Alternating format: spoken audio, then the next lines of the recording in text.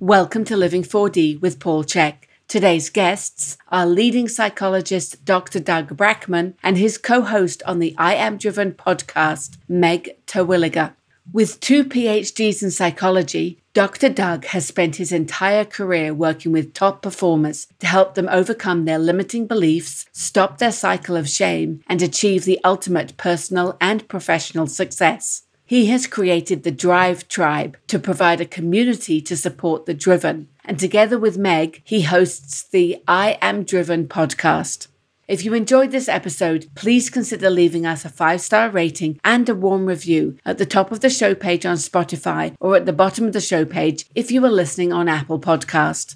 Your opinions matter, and your ratings help us to grow and help more people to be healthy and find freedom of body and mind and to live their dreams. And now over to Paul, Doug, and Meg as they talk about driven or possessed, the need to succeed. Hello, everybody. Welcome to Living 4D with Paul Chek. Today, we are going to talk about something that's really important to understand, especially if you're driven like I am. Arr. My title for the podcast today is Driven or Possessed? The Need to Succeed, with Dr. Doug Brackmann and his business partner and driven woman, Meg Terwilliger. Welcome to both of you. Thank you, Paul. This has been top of my mind for the last few weeks since we talked and prepped for this thing. So I'm looking very forward to diving deep. Yeah, good. And welcome, Megan. It's nice to have a woman on board, a driven woman. Thank you. Thank you for having us, for having me. I'm very excited. Represent. Yeah, great. And Doug, you're a psychologist? Yeah, so a PhD?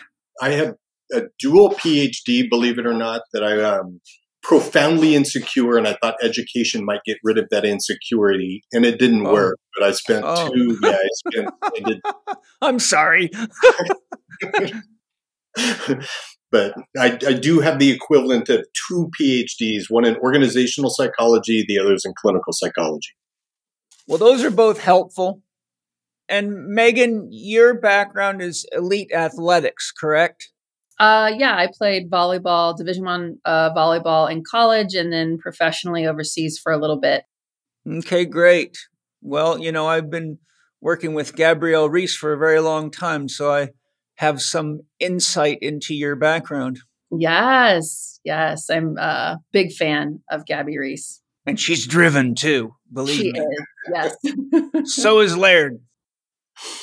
That is so true, yes. Paul. So all of as you have discovered what driven means, from 3 weeks ago to today, it sounds like it's much more personal to you. So I'm assuming you dived into my content a little bit. Yeah, I did. I also had a very driven woman who was the Ninja Warrior champion of champions, who works for us as a marketing expert, handling my social media and some of the Institute's social media. And she is also the teacher for my children. And her husband is presently our cook, but he also works to condition the kids and educate them. So we have the two of them, and they train the kids in parkour and Ninja Warrior type stuff and trampoline and everything else. And Michael teaches the kids art and auto mechanics. They both do, and how to take things apart and put them back together. So I had Kirsty and Michael both read the book. And Kirsty wrote me a report on the book. And some of the questions that are in there came from Kirsty's report. And she said that it was a very good book. I looked through it, and from talking to you and looking through your chapters, I get the picture. And so I got good feedback on the book from a highly driven, highly intelligent woman who read every word of it for you. I greatly appreciate that. Yeah, it's we are different, and it sounds like your kids are being raised in a very driven atmosphere where they're able to explore and develop all these different, atypical ways of being in the world? Yeah, my kids are very fiery. Angie's a very driven woman, and I'm full of fire, and the kids are just like little nuclear bombs. So we have to keep them very, very busy with activities, or they just start getting rambunctious and tearing things apart and going crazy. So the way we handle them is to give them a lot of variety and a lot of attention and a lot of love, and that gets them tired by the end of the day so we can retain some sanity around here. Yep, they have to be tired by the end of the day. Yeah, and so that actually, before we dive into all this, one of the questions my client and friend Amy Fournier, who's here working with me she's just finished a week of work with me, and she's very successful in many ways. She's got a great podcast called Awakening Aphrodite. She used to own a big gym in Boston. And one of the questions, because she knew I was about to do this podcast with you, she said, well, I have a question for both of them. Are driven people born, i.e., is it a genetic thing, or are they self-created or created by their environment? So why don't we start with that question? I have a pat answer. If you try to figure out, is it nature versus nurture? The answer yes, that was exactly part of her question. The answer is yes. Nature versus nurture. That's a paradox. You cannot, and epigenetics. And when I first started with the story of driven, I'm 54 years old, and I missed the wave of ADD, ADHD. Oh my God, their kids are broken. All of that I missed. And so I had no idea why I was so different. But in the intervening 91 is when they first targeted the dopamine receptor number 2, DR number 2 -A1 allele gene. And that was the first genetics that they found. And oh my God, we found it, the alcoholism gene. And blah, blah, blah, blah, blah. Now, what is it, 30 years later? There's 143 different genetics just associated with our reward system alone. So the more you get into this, the more you have to understand that it's always an interaction between our genetics and the environment. Yes, I think that's really the case always.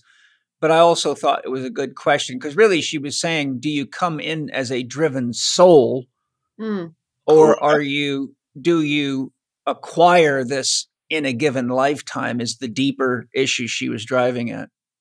And that is it your soul that's driven or not? I think our souls, and we can go deep, but I will save that answer for later. So we need to set some framework before we go there. But, so basically what it means to be driven, I'll just kind of fill you in.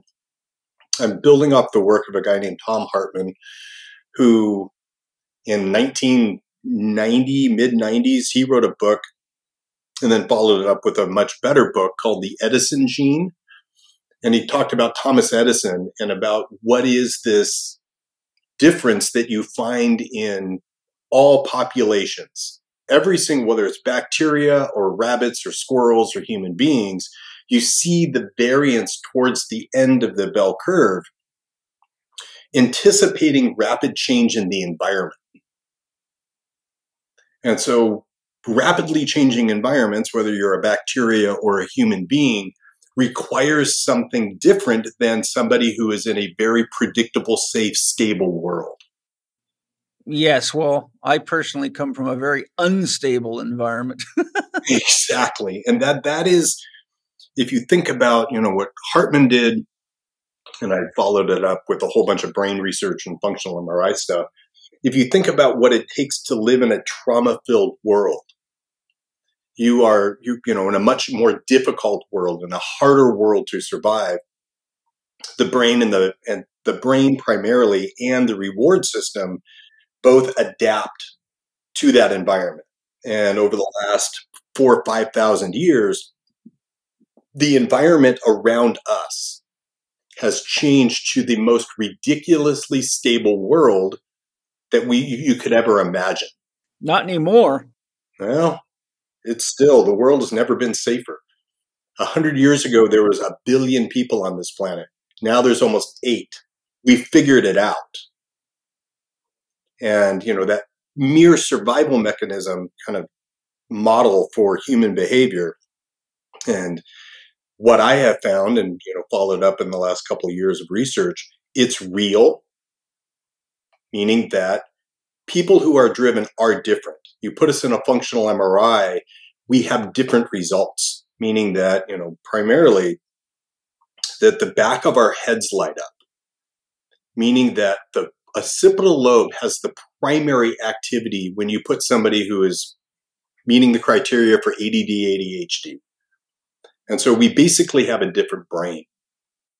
Yeah, it's interesting you mentioned that because in Joseph Chilton Pearce's book, The Biology of Transcendence, he shows the pictures of the shapes of babies' heads and talks about brain research and shows that kids that are raised in stressful environments develop the brain of street fighters versus kids that are raised in stable environments where they have a lot more frontal cortex activity. Mm-hmm. And so I can't remember if he links that specifically with ADHD or ADHD behavior, but really those behaviors are constantly scanning the environment for threats. Correct. Because they come from that unstable environment. But, this is all interesting, but it brings up a thought on the soul issue. My brother, I have a sister, a half sister. My brother, 1 year younger than me, committed suicide at 34. Oh. And then my step brother, he's my half brother, he's 9 years younger than me. We all ate from the same table, lived in the same environment, but I'm the only one that turned out to be driven. So you see, I bring that up because they've all, three of them had the same genes as me. 2 of them had my mother's genes, but we all lived in the same circumstances, but it produced a very different result in me than it did in them. And that lends itself more to the nature of a soul than it does to genetics and epigenetics. So that you are leading me down a very well thought out path that I've spent the last year or 2 thinking about. And it's very simply this soul question. And we have, the way I present it in the book is a very simple model that we have this, thing between our ears, which is our brain. Then you have a recording device down below it, which is our body. But you have this third thing. And is it consciousness? Is it our soul? Is it this? But that is, for me, where I go back to is my 2nd grade, 3rd grade experience. Because I was sitting in class and had the insight, big picture focus around how much this was bullshit. That memorizing multiplication tables and memorizing spelling lists and memorizing this crap would never help me in the big picture of things. I felt the same way, exactly the same way. The only classes that I did well, it's funny, I was just having this conversation recently with somebody, and I was describing my experience of school. And I said, it's interesting when I think back to my report cards, I always did very well in the classes where the teachers were engaging, were passionate, and talked about how what we were learning would be used in our life. So I could connect. Like when I was taking auto mechanics in high school, it was obvious to me learning how to fix an engine was helpful because I came from a farm where engines broke all the time, and I was into racing, motocross, and later I got into stock car racing. And my father was a professional drag racer, so engines were kind of in my blood. So I could see. I remember his name, Mr. Farver. He was just the wildest, coolest teacher. I'll never forget, he took a spark plug lead off a V8 engine that was running and held it to his tongue. Oh, God. And his whole body just went into shock, with 50,000 volt blasts. and his tongue was dancing like a mad woman. And, it was things like that that engaged me. Biology. I was interested in what was inside of things. Physical fitness. I always got an A. Metalwork. I always got an A. Woodwork. Okay. Got B's. Didn't find wood as exciting as metal. Social studies bored the shit out of me. English bored the shit out of me. French, couldn't stand it. Home economics, couldn't stand it. So the problem is that my parents kept getting these bad report cards and giving me loads of shit. But when I would tell them, I can't stand these classes because the teachers are boring and they wouldn't answer any of my questions. So inevitably, I found myself just like dreading school and thinking about, I couldn't wait to get home to, jump on my motorcycle, which was my sort of outlet. Every driven person I've worked with, and it's been quite a few over the last 30 years, the one thing that we are craving the most is freedom. Yeah. And it is knowing. I couldn't believe the rest of the third grade class could tolerate being trapped in this bullshit. Yeah, neither could I. And so I think, driven and talking about, soul, and I'm hesitant to say it, but I'll say it anyway. I think there's a good chunk of the population that doesn't have very much soul awareness. Oh, that's damn true. That's partly what I'm trying to create with all my podcasts and all of my teachings. The entire institute is really ultimately a vehicle to bring you into soul awareness, but you've got to do through people's bodies first, because if you try to do it any other way, it's too ethereal for them. It's like talking about God. All you can do is lean to books until you have your own experiences. So, yeah, you're right. But there's the other end of the continuum too. People that are so hyper aware of their soul. We walk around in a disassociated fugue all the time and kind of walking on a bliss cloud, and you're never attached to reality. Yeah, I call those airheads. And that is, and I meet a lot of driven people that go down the yogi path and, oh my God, they're going to go to an ashram and really go dive deep into this. But they're going in the wrong direction, as you say. I mean, they're trying to escape. They're trying to transcend, so to speak, this mundane experience we're having here.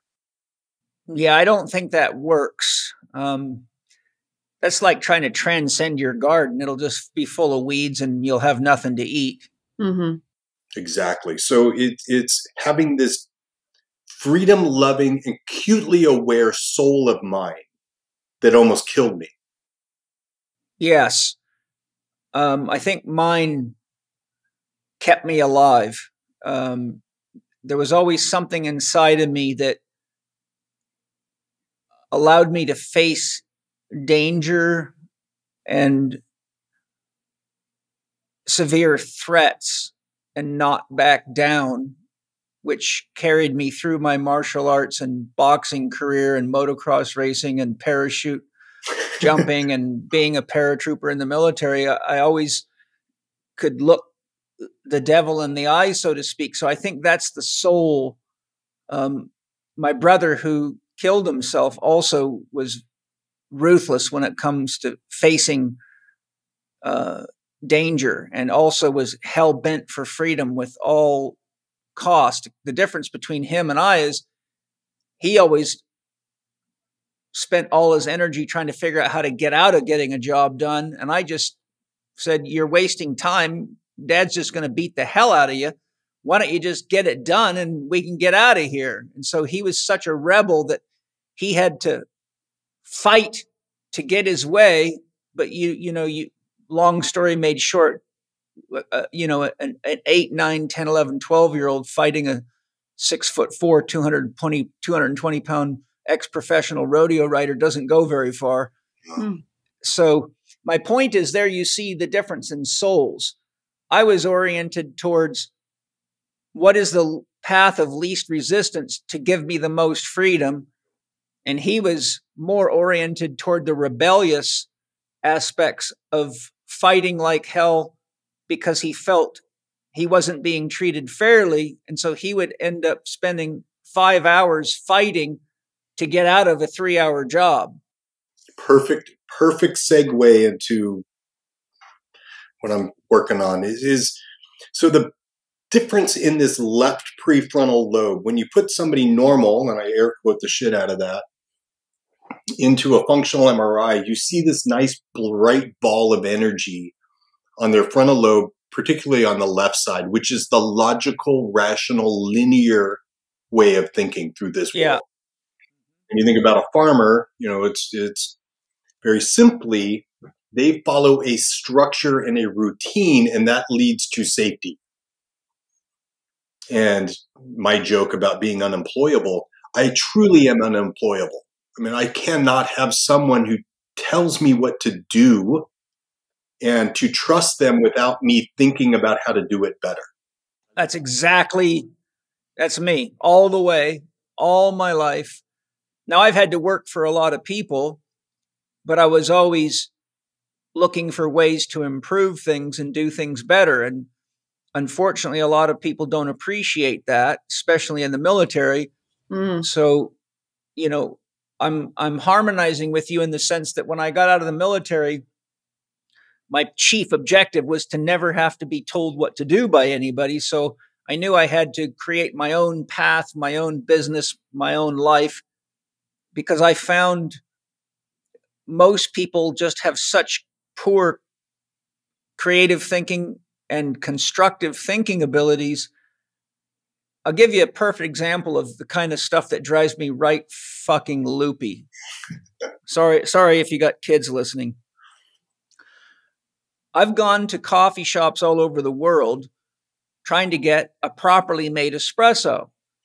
And they'll always not pack it right or leave the machine dirty or get the grind wrong. And you'll get what I call cattle pee. And then I'll sit there and say, look, this is how you make an espresso. I've studied it. I have 6 espresso machines. I know how to do it. I can only drink one a day. I'm happy to pay you. I'll pay you twice as much if you just do it right. And here's how you do it. And the most common answer I get is, I can't do that. I go, why not? You got a machine, you got a grinder. I'll show you how to adjust the grinder and adjust the machine. You'll make the best espresso. You'll sell more and people will be happier. Oh, I can't do that. This is what my boss told me I have to do. I said, but your boss's job is to sell espresso and I'm trying to buy it off you and I want a real one. I don't want some kind of garbage. You cannot get these people to think or to have esprit de corps or to want to do something better. They just want to be told what to do, not think, follow routine, and be sheep. And that drives me crazy, the result of which I had 6 espresso machines littered all over the world so I didn't have to go to espresso shops. And I will say it to you like I've said to every other driven person. It is a farmer's world, my friend. This is not our world. Yeah, to be fair to farmers, though, farmers can be very intelligent people. I grew up on Vancouver Island. Yeah, and I don't mean it literally. I mean domesticatability is another way to say it. Yeah. Some people are incredibly easily domesticated. Yes. Yeah. Where I am, as my wife will attest to, I should have been beaten more as a kid. I don't think that would have helped. My brother's proof of that. I don't think so either. But it is this, we are different. And that is the message I really want to get out to the world. And the biggest part of this left prefrontal thing is our identity. And so as the cultural anthropology wise, as we went from these hunter-gatherer groups of 30, 40 people figuring out how to survive and, we danced and had sex all day, into these giant, massive societies. Yep. The left prefrontal allowed an identity to develop just simply around their career. A butcher, a baker, a candlestick maker. This is what I do. Well, you can see the history of that in people's last names. I mean, the name shoemaker or blacksmith or smith or there's many names that are really the names of what their parents did. And that simple identity isn't questioned by a massive frontal lobe that is trying to figure everything out. No. They just simply accept it and go along. And it is their world. And, the Navy SEAL saying that there's 3 kinds of people in this world. Most are sheep. But then there's wolves preying on the sheep and also shepherds here to protect the sheep. Yes. Well, that's a good way to put it. Hi, everybody. I suspect you know that personal trainers and strength coaches are often underappreciated, particularly by the medical community at large.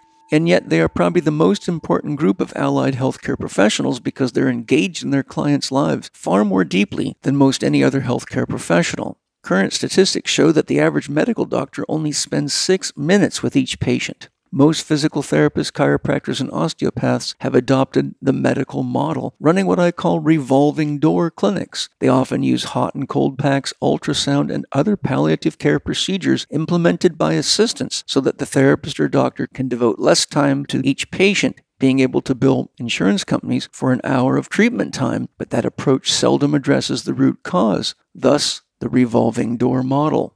Personal trainers work with their clients often on a weekly basis, sometimes as much as 3 times a week, and they often work with them on diet, stress management, stretching, exercise, and listen to their clients' personal problems. So, they really get to know their clients, and there's a real therapeutic value in that. That means trainers have a huge potential to impact the health and well-being not only of their clients, but the whole world. But there is one very important thing. The fitness industry has not helped personal trainers optimize their potential to develop their skills to truly master what they do.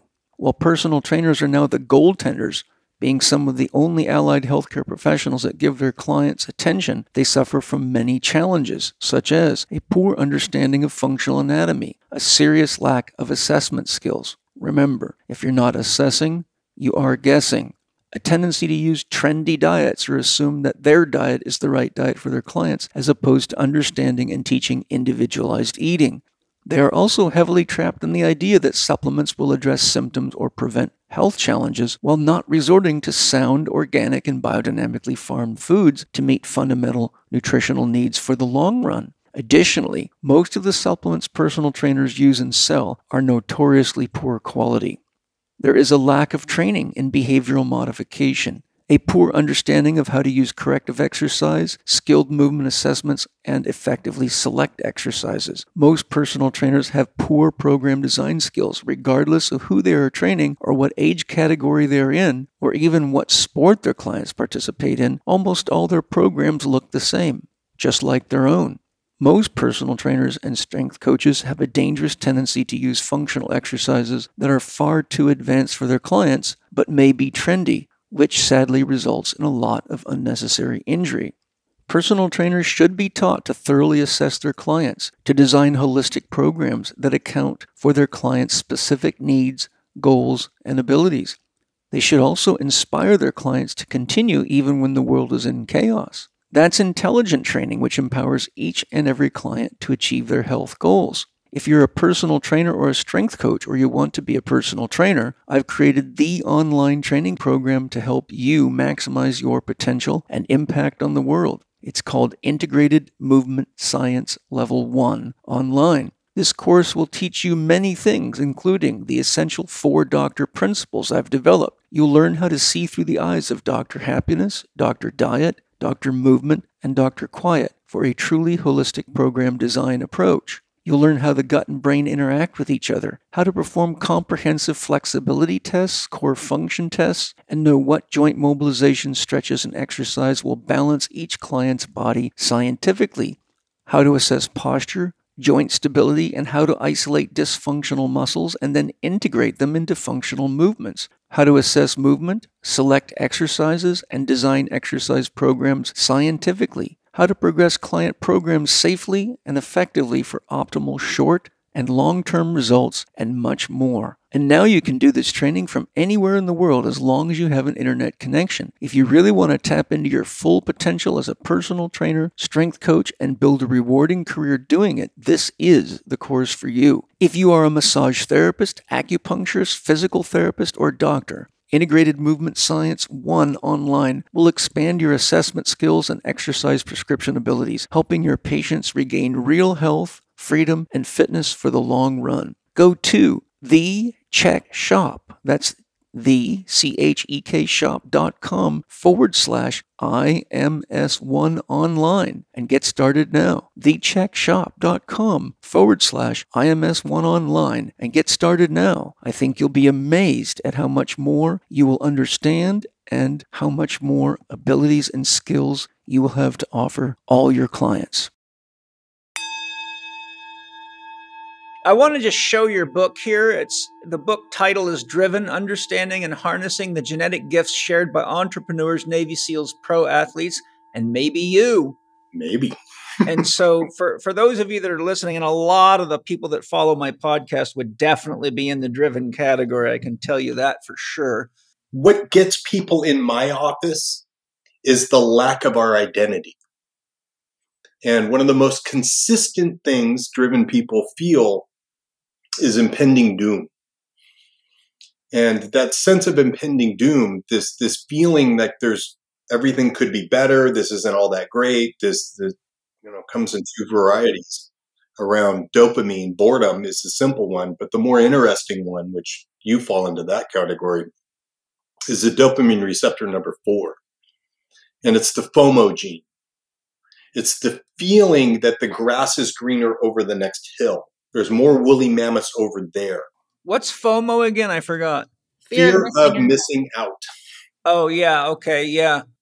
It's interesting. Yeah. I've never really been an impending doom guy. I've always been. No, but you turn this into the perfect cup of espresso. Right. So you see, I'm an impending possibility guy. I'm like always, there's always a way out, but you're not going to find it watching fucking television and staring at your phone. You got to do something about it. And, I think that's what brought me into being an elite soldier is, problem solving. And, I was always the pathfinder, so the guy that they put out front, so that I was the one the first to encounter enemies and report back that we have trouble on the way. So I didn't do well in the pack, but they quickly learned that I'm best on my own, and that's where they put me.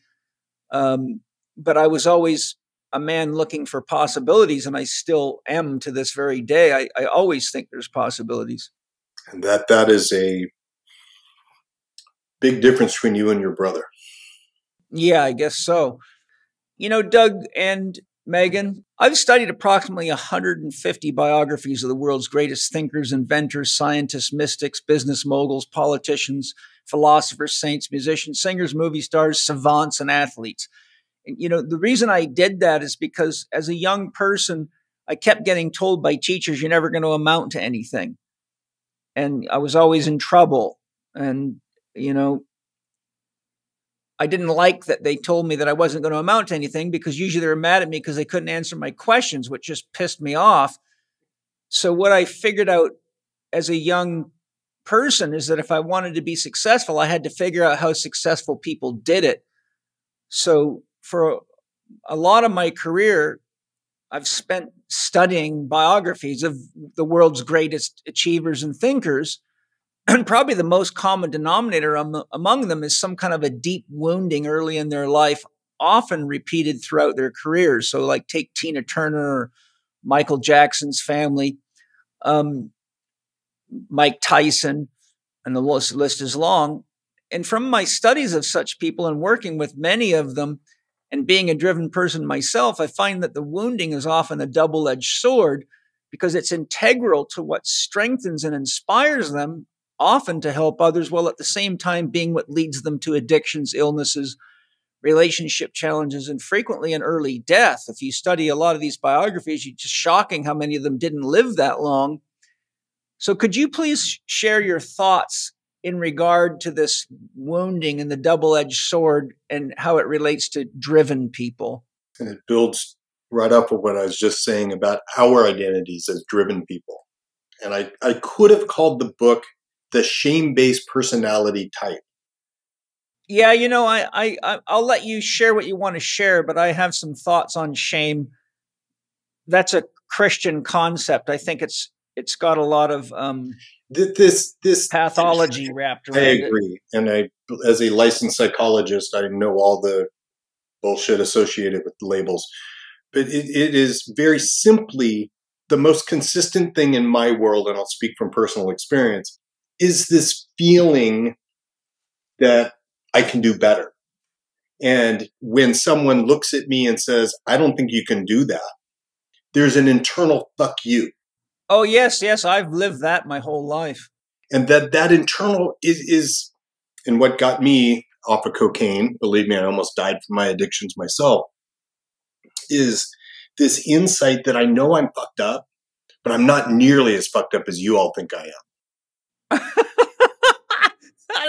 That's a good self-esteem booster right there. And but it provides this possibility insight thing about, and you want to send a driven person to hell, try to have them figure out who they are.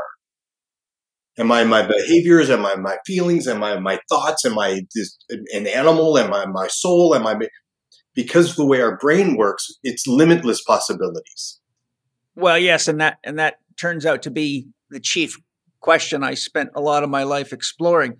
Fortunately, I found the answer, which often people don't. But anyhow, continue. Yeah, and that deep wounding shame, sent me into Carl Jung, and how I wound up as a psychologist was figuring out pretty clearly at 18 that living in a car really sucks. That'll do it, yep.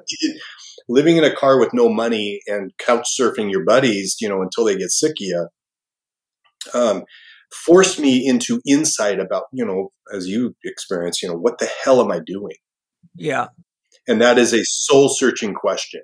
Yeah. I think awareness plays a big role in the turning point from what that fear-based drive gets you somewhere until it kills you. And if you can develop some awareness around that deep wounding and how it's been driving you and change that fuel, then you can avoid a lot of the, demise and results that we've seen from like Tina Turner and some of the most famous driven people we know. Yeah, I do agree with that. I had an experience when I was 24. I won't go through a long explanation of it because I have talked about it on podcasts before, but basically I was in a boxing tournament, and I fought probably the toughest guy I'd ever fought, and he knocked me down and hurt me really bad twice. And I'm like, holy shit, I had a state of primal fear come over me. I'm in front of 5,000 people fighting for the championship of the 82nd Airborne Division, and I had generals and all sorts of people betting money on me. But I just had this switch flip in me where I just realized I had to take this guy out no matter what. And I hit him so hard, he literally was out cold and convulsing and just coming right off the canvas in convulsions. And I detached his retina, and it caused a very deep crisis to occur in me. And I literally sat in the changing room after the match, even though I won, and all the fighters on my team were celebrating and happy. And Paul, you did it. And what's wrong with you? Why are you crying? And they couldn't understand it. And I realized at that moment, I had to stop using my energy to hurt people, because I also realized I was really taking all the pain of my stepfather, and using it as a vehicle through combative sports to try to purge it out of me. But I realized that, even though I did it legally in boxing and kickboxing, I hurt a lot of people quite badly. And so at that moment, my heart just broke. And I realized if I don't use this life force energy in me to help people, I'm going to kill somebody. all because I'm pissed off at my dad for being such an asshole. And so that was the day that my life changed, and I really changed my devotion from combat to helping people heal and find a path to express what was in them in ways that were ultimately fulfilling instead of painful. And after that experience, I became the trainer of the Army boxing team. And I said to all 30 fighters on the team, how many of you are really pissed off at your father and got into boxing or martial arts because you felt you had to defend yourself? Out of the 30 fighters, 28 of them raised their hands. Mm-hmm. So I've looked into this with elite fighters because I've worked with them for my whole career. And it's a very common theme, with rare exceptions, that most people that are at high level competition of martial arts begin because of an internal core threat in the family. And if it's not in their last generation, I promise you it's in the generation before or before that. Yeah. And that's what I'm finding is that, another title for my book is, how the human brain and reward system adapt to transgenerational trauma. Right. So when we're talking about the wounding, it is a double-edged sword, because I don't think if I had the wounds that I did and the psychological stress from being told I'd never amount to anything, because all it did is piss me off and make me try harder, I don't think I would have had the deep drive to prove myself and to reach the point where I acknowledged myself as a valuable human being. But I also know that in the process, I had a lot of stressful relationships, and there was many times in my life where I was right on the edge of doing something like, I've had situations where people were getting up in my face about things because they didn't agree with me. And I took everything I had not to just choke them out. So you are truly. My point, though, that I want to finish is what drives us can make us successful, can make us famous, but it can also get us put in jail, drug addicted. And you can find jails full of guys like me and you that just didn't get to cross the path. Chances are good if I turned pro in boxing, I would have been brain dead by the time I was 30, and I know guys that were brain dead at 22 years old from boxing and kickboxing. So I guess what I'd love to hear from either or both of you is, what inspiration can we give these driven people with these challenging backgrounds so that the very thing that can drive them to success and may already have doesn't terminate them or ruin their relationships or put them in a situation where they've got to use drugs to navigate life to the point that they just become dysfunctional human beings with a lot of responsibility. Yep. And that's, I'll take the first stab at it, but I'm dying to hear Megan's. When our deep shame gets triggered, that deep shame, meaning that this deep, achy, hurt feeling inside, when you punch that guy in the face and realize how much pain you can inflict on another human being. Yeah. If you identify with that monster that lives inside of us. Yes. That's shame. If you don't acknowledge that monster that lives inside of you, like you say, we're all Hitler. Deep down inside, I have that same genetic wiring that I can be a wolf. Yeah. I can. But I'm also a shepherd. Yes. I didn't associate that with shame in myself, just for your own awareness. For me, it was fear of the dragon that, if unleashed, I didn't know if I could stop it. And my brother and I used to fight like hell, and he was a dangerous, dangerous human being. I have holes in my head and wounds in my body to this very day. And so I felt that primordial fear rise up where I had to incapacitate him for my own survival. Oh. And so when I was in that experience in the boxing ring, it wasn't shame. It was fear that if that happened again outside of a sanctioned boxing match, as a guy who spent half his life training to fight and was good at it, I may really hurt somebody or even kill them. And that could just destroy my life and that person's life and everybody connected to them. So for me, it was just, I have to take this dragon and put it to work doing something useful in the world before it becomes a force of destruction. And I'll be damn honest with you, with what's going on in the world right now and knowing enough about who's behind it, I feel that same primordial urge to, the soldier in me wants to go out and clean up the mess and round up a few of the other ones just like me.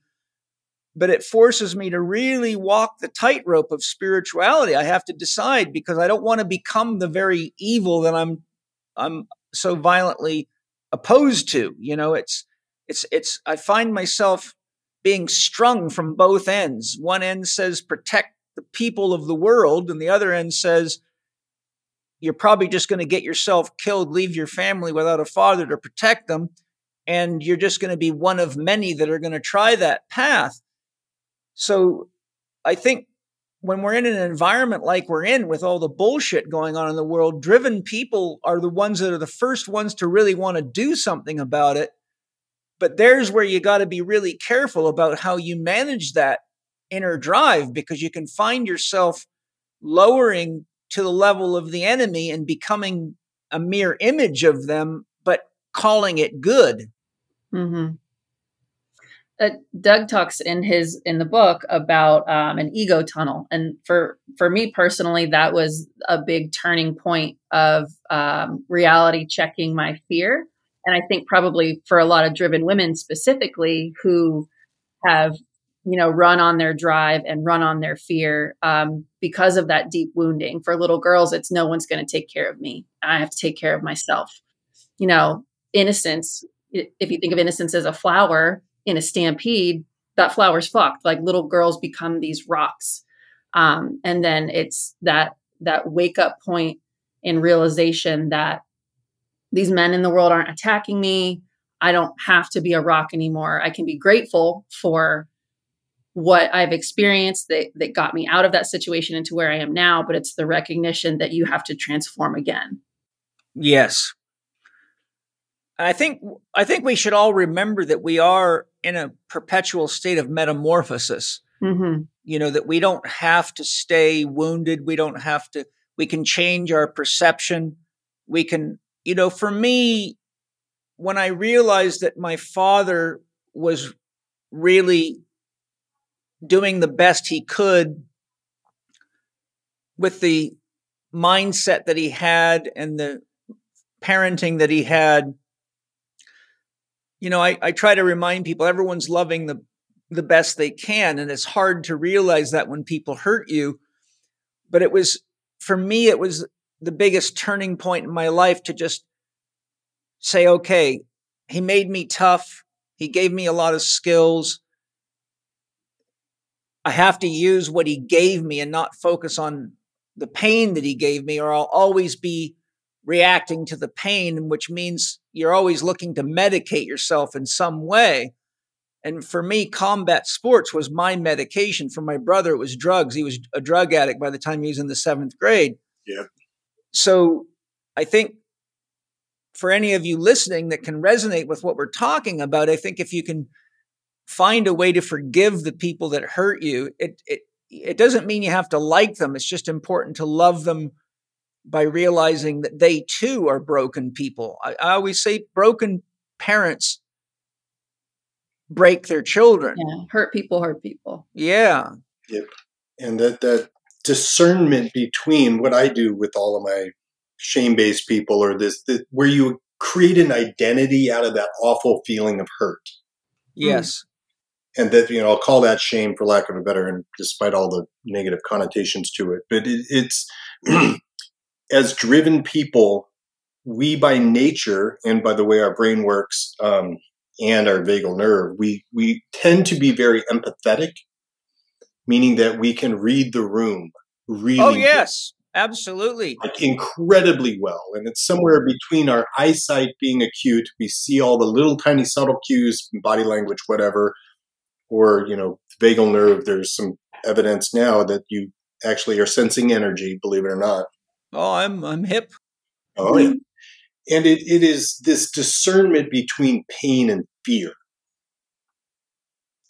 Pain is the opposite and intimately connected with joy. Yeah, the root word of bliss is actually, Joseph Campbell describes how if you study the etymology of the word bliss, it comes from the origin of the word pain. Yeah. And it is this understanding that they're intimately connected. And feelings of pain means separation. And every cell in my body wants to be connected to the next cell. And if they're separated, I feel physical pain. Yes. Emotional pain is the separation of that, your herd, your wolf pack. Mm-hmm. But fear is different than that. And, I always give the example that, if I pull in my driveway and my wife and kids are dead, I'm sorry, Doug, house is on fire, policeman holding me back, let them burn. I would go into a full collapse of pain, probably throwing up in my driveway. It would hurt so bad. Yes. That is because I love them. Yes. Pain is love. From that perspective, yes. If I'm scared of that pain, I can go to the extreme, and that's my joke, because I always, I'll dig a hole in the backyard, put a school bus in it, hide my wife and kids in there, and never let anything happen to them. Mm-hmm. That's over-loving. Oh, it's fear. Yeah. And perfect love does cast out all fear, but perfect love, the only thing that's in the present moment is love. And it's both in the sense of two, meaning that we are completely separate from everything else, which is hell. Yeah. And also one, which means that we're also all intimately connected as one big thing. We're all stardust and blah, blah, blah. Yeah. Fear is only present when you're not present. Mm-hmm. And I teach that to my Navy SEALs, and it's literally when you're, as you can attest, John, have you ever been shot at? If you get shot at, it's an exhilarating, blissful experience. I mean, it is a profound experience while it's happening. Yeah, I've been shot at so close that the sound of the bullet hurt my ears. And you don't feel the fear until you're safe enough to feel it. Well, what it did to me is make me angry. The first thing I did was tell my father, but the guy shot several rounds at me and our house. And when he bounced a bullet off our 600-gallon fuel tank, my father went over and had a one-time conversation with his father. God, how old were you? Probably about 14. Yeah.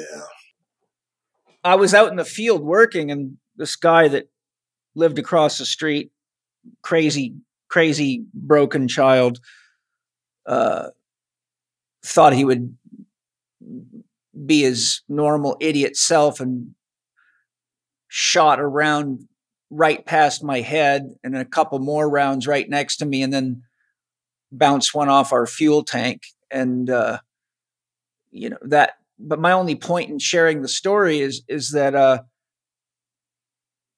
it just made me angry, because I'm like, this guy is an idiot, and I can't stop him from doing this. So, before I could even get to my father to tell him what had just happened, he heard the bullet hit the fuel tank, and he could hear the sound of the gun going off, because this guy was across the field, probably about 20 acres of field, and then an island highway, and he lived across the island highway, so probably about 700 meters away.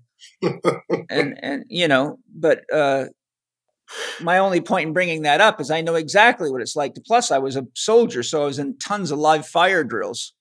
And it's exhilarating until you actually realize or have the big picture about how scary it actually is. Well, death is very close by when a bullet's going near you.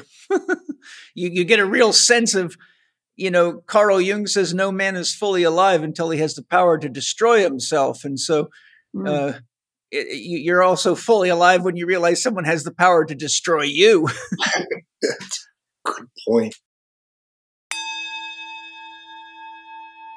Sometimes I'm in a hurry, and in a hurry between engagements, lunch, or dinner, and dinner won't be ready for a while, so I just want to eat something delicious that's quick and easy. And that is when I say, thank God for Paleo Valley. Paleo Valley has extremely high standards and only uses the highest quality, cleanest sources for their animal and plant food products, and they have excellent jerky meats neatly packaged so you can take them anywhere and never be stuck without something great to feed your beautiful body and stabilize your mind. I love their pasture-raised turkey sticks in the original and cranberry orange flavor. Angie, Penny, and the kids absolutely love their grass-fed beef sticks, which come in jalapeno summer sausage, garlic summer sausage, teriyaki, and original flavors. I can assure you Paleo Valley's meat sticks are so good you could literally make a meal of them or have them as snacks and you'd feel satisfied and satiated and know you've fed your body top-quality nutrition that will make your cells dance for joy. Yoo-hoo! Paleo Valley has lots of other great additions to meet your food and nutrition needs, and their website is loaded with great articles, podcasts, recipes, and more. Go to www.paleovalley.com. To get your 15% Living 4D discount, use the code CHEK15, all small case, CHEK 15 on checkout. The whole family will be satiated, nourished, and glad you did. One of the things I wanted to ask you about, and I've got a lot of experience with this because I've worked with many people that have this. Jung speaks of archetypal possession, a state in one that is fused into an archetypal drama and so deeply in pursuit of the goal they're trying to achieve that they lose sight of everything else. And it often leads to living like somebody's possessed. I've worked with many elite triathletes, biathletes, ex-gamers, and I have to go through this kind of thing with them all the time. So I'd like to hear what your thoughts are on the difference between driven and being possessed from the Jungian perspective. They often go hand in hand until they meet people like us. So it's, and I give a koan in my book that I worked on for 2 years before I actually came up with a sufficient answer. But it's when a driven is no longer identifying with their emotion, their shadow, their hurt feelings, and they're trying to identify with this basic narcissism. They're trying to identify with the results they've achieved. Going to, my opening comment about the dual PhD, I was hoping it would get rid of this hurt and this pain of feeling like a fucking moron. Didn't work. Meaning that even after the PhD is after my name, this inner experience I'm having didn't go away. And it's the 2 seconds after crossing and I've done Ironmans, it's 2 seconds after crossing the finish line of an Ironman, it feels amazing for 2 seconds, if that, until your head turns around and you look at the time. The moment you have a result that you can identify with, you're at risk of possession. And, the second commandment is have no idol before me. It's where you're idolizing a result and you believe that's going to change you as a fundamental person. I have been possessed, and I frequently have moments of possession where the results are so unbelievably important for me, I'm willing to do anything for them. Yeah, it's a challenging situation, and it leads to a lot of problems. I've seen a lot of divorces come from it. And, the way I handle that is I sit down with people and I ask them, what is it that you need to survive and remain whole enough as a person to live your life fully? And almost always, some of the first things that are said is, well, my wife and kids or my family, or, they often don't even realize what they're saying. And I say, okay, now I want you to look at what you just said, and I want you to write it down. And then I want you to look at what's happening in your life and why you're having challenges with your wife, why you're often upset at yourself because you're not spending time with your kids, or why you're having challenges in relationships. And almost always they realize it's because they're avoiding the very thing that they know at a deeper level that they need the most to be a whole person. And oftentimes they don't realize that they couldn't be the person they are without the support of the people that they're avoiding. So then I use my 4-doctor model and say, okay, what is happy making for you? Usually it's whatever they're possessed by. Then I say, okay, now we have to have values in order to keep you from being possessed, because when you possess, it means you're losing yourself. It means that you're not really there. Something else is there. And if you don't know what that something else is, you never know who you are. Therefore, you never know who's accomplishing or not accomplishing anything. And that's an endless trap. It leads to burnout. And if, as an athlete or anybody, if you lose your path or your career because you destroyed yourself, then you actually are in this very dangerous place of having disabled yourself and never knowing who you are. And now you are stuck as a broken person who can't have the freedom that they were ultimately trying to create in the first place. So it's kind of like a Mexican finger trap. The harder you pull, the harder it binds. Yeah, that's a great description of a con. It is that bind that calls forth the drivens to really ask that important question that you've been trying to answer. Who am I? And because it can't be my feelings. I can't be the results of all my hard work. I can't be, so we wind up esoterically, with this big question mark. What I do in my book is answer it very simply. Is rather than who, it's a what. Mm-hmm. What am I? What I am is an animal. Can't deny that. No matter what you do, we can all agree that human beings are animals. And then on top of that, I am not my feelings. I am not my thoughts. I'm not the sensations of my body. I'm not just all of those other things. What am I? And your work, where you're calling forth people's soul identity. Who you really are is the one who wants the freedom. Who you really are is the one who wants this sense of righteousness. Who you really are is the one who wants this sense of balance and purpose. None of those things will come from behaviors or chasing that as an outcome. Because what you're going for is a state of being, not a thing you're doing.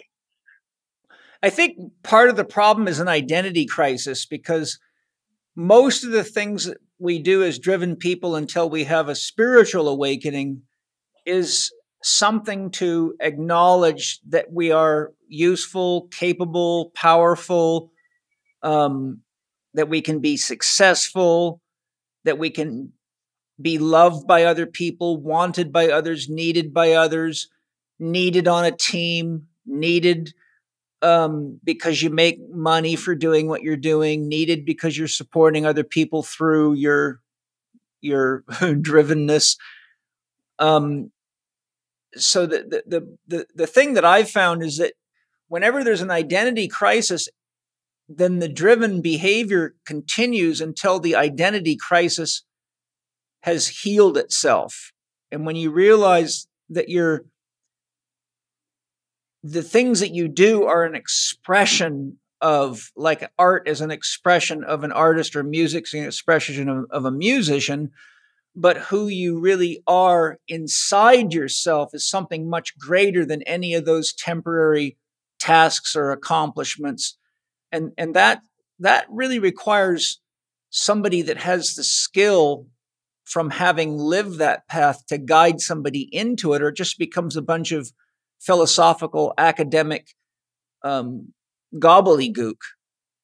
Could not agree more, Meg. Megan, tell us your path from 2 years ago to today, how your identity has shifted. Yeah. And I think that, like Doug was saying, identity is a huge component for driven women. A lot of the women that we work with are moms, and there's a big conflict in identity for driven women who are mothers, and being, feeling guilty while they're at work that they're not with their kids, and then feeling guilty while they're at home that they're not advancing. So my identity was very similar in that I was striving for results to prove that I'm good enough, to prove that women in general are just as strong as men, and not appreciating or valuing this entire landscape of femininity.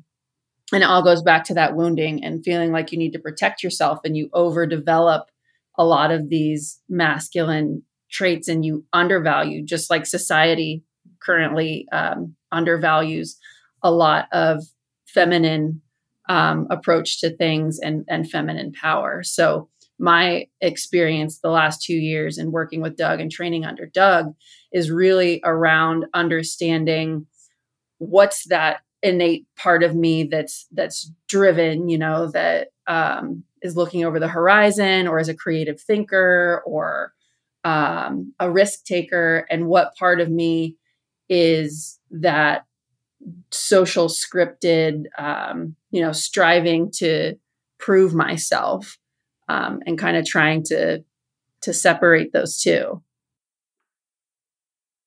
Well, what ultimately did it then?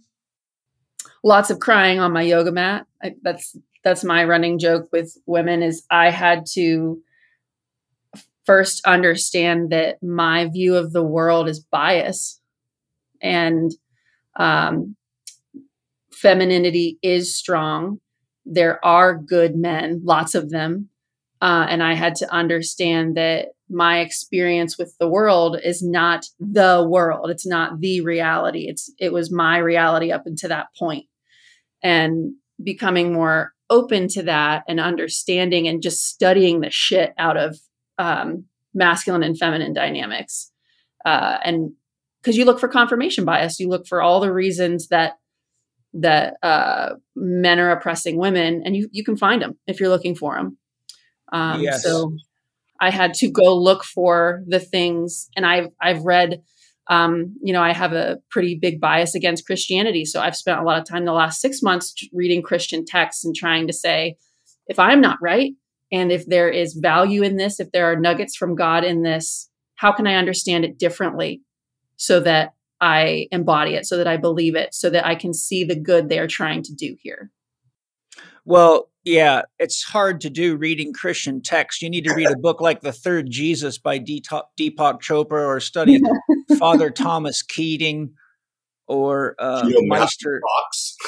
Matthew Fox is a very good place to go for that. But I can notice in my body how even the language used triggers me. Oh, yes. So it's completely an exercise in understanding my unconscious bias. Yeah, if you listen to my 4 podcasts with Anna Retort, author of Krivda, The God Tricks Against the Matrix, she addresses everything you're talking about with great intensity.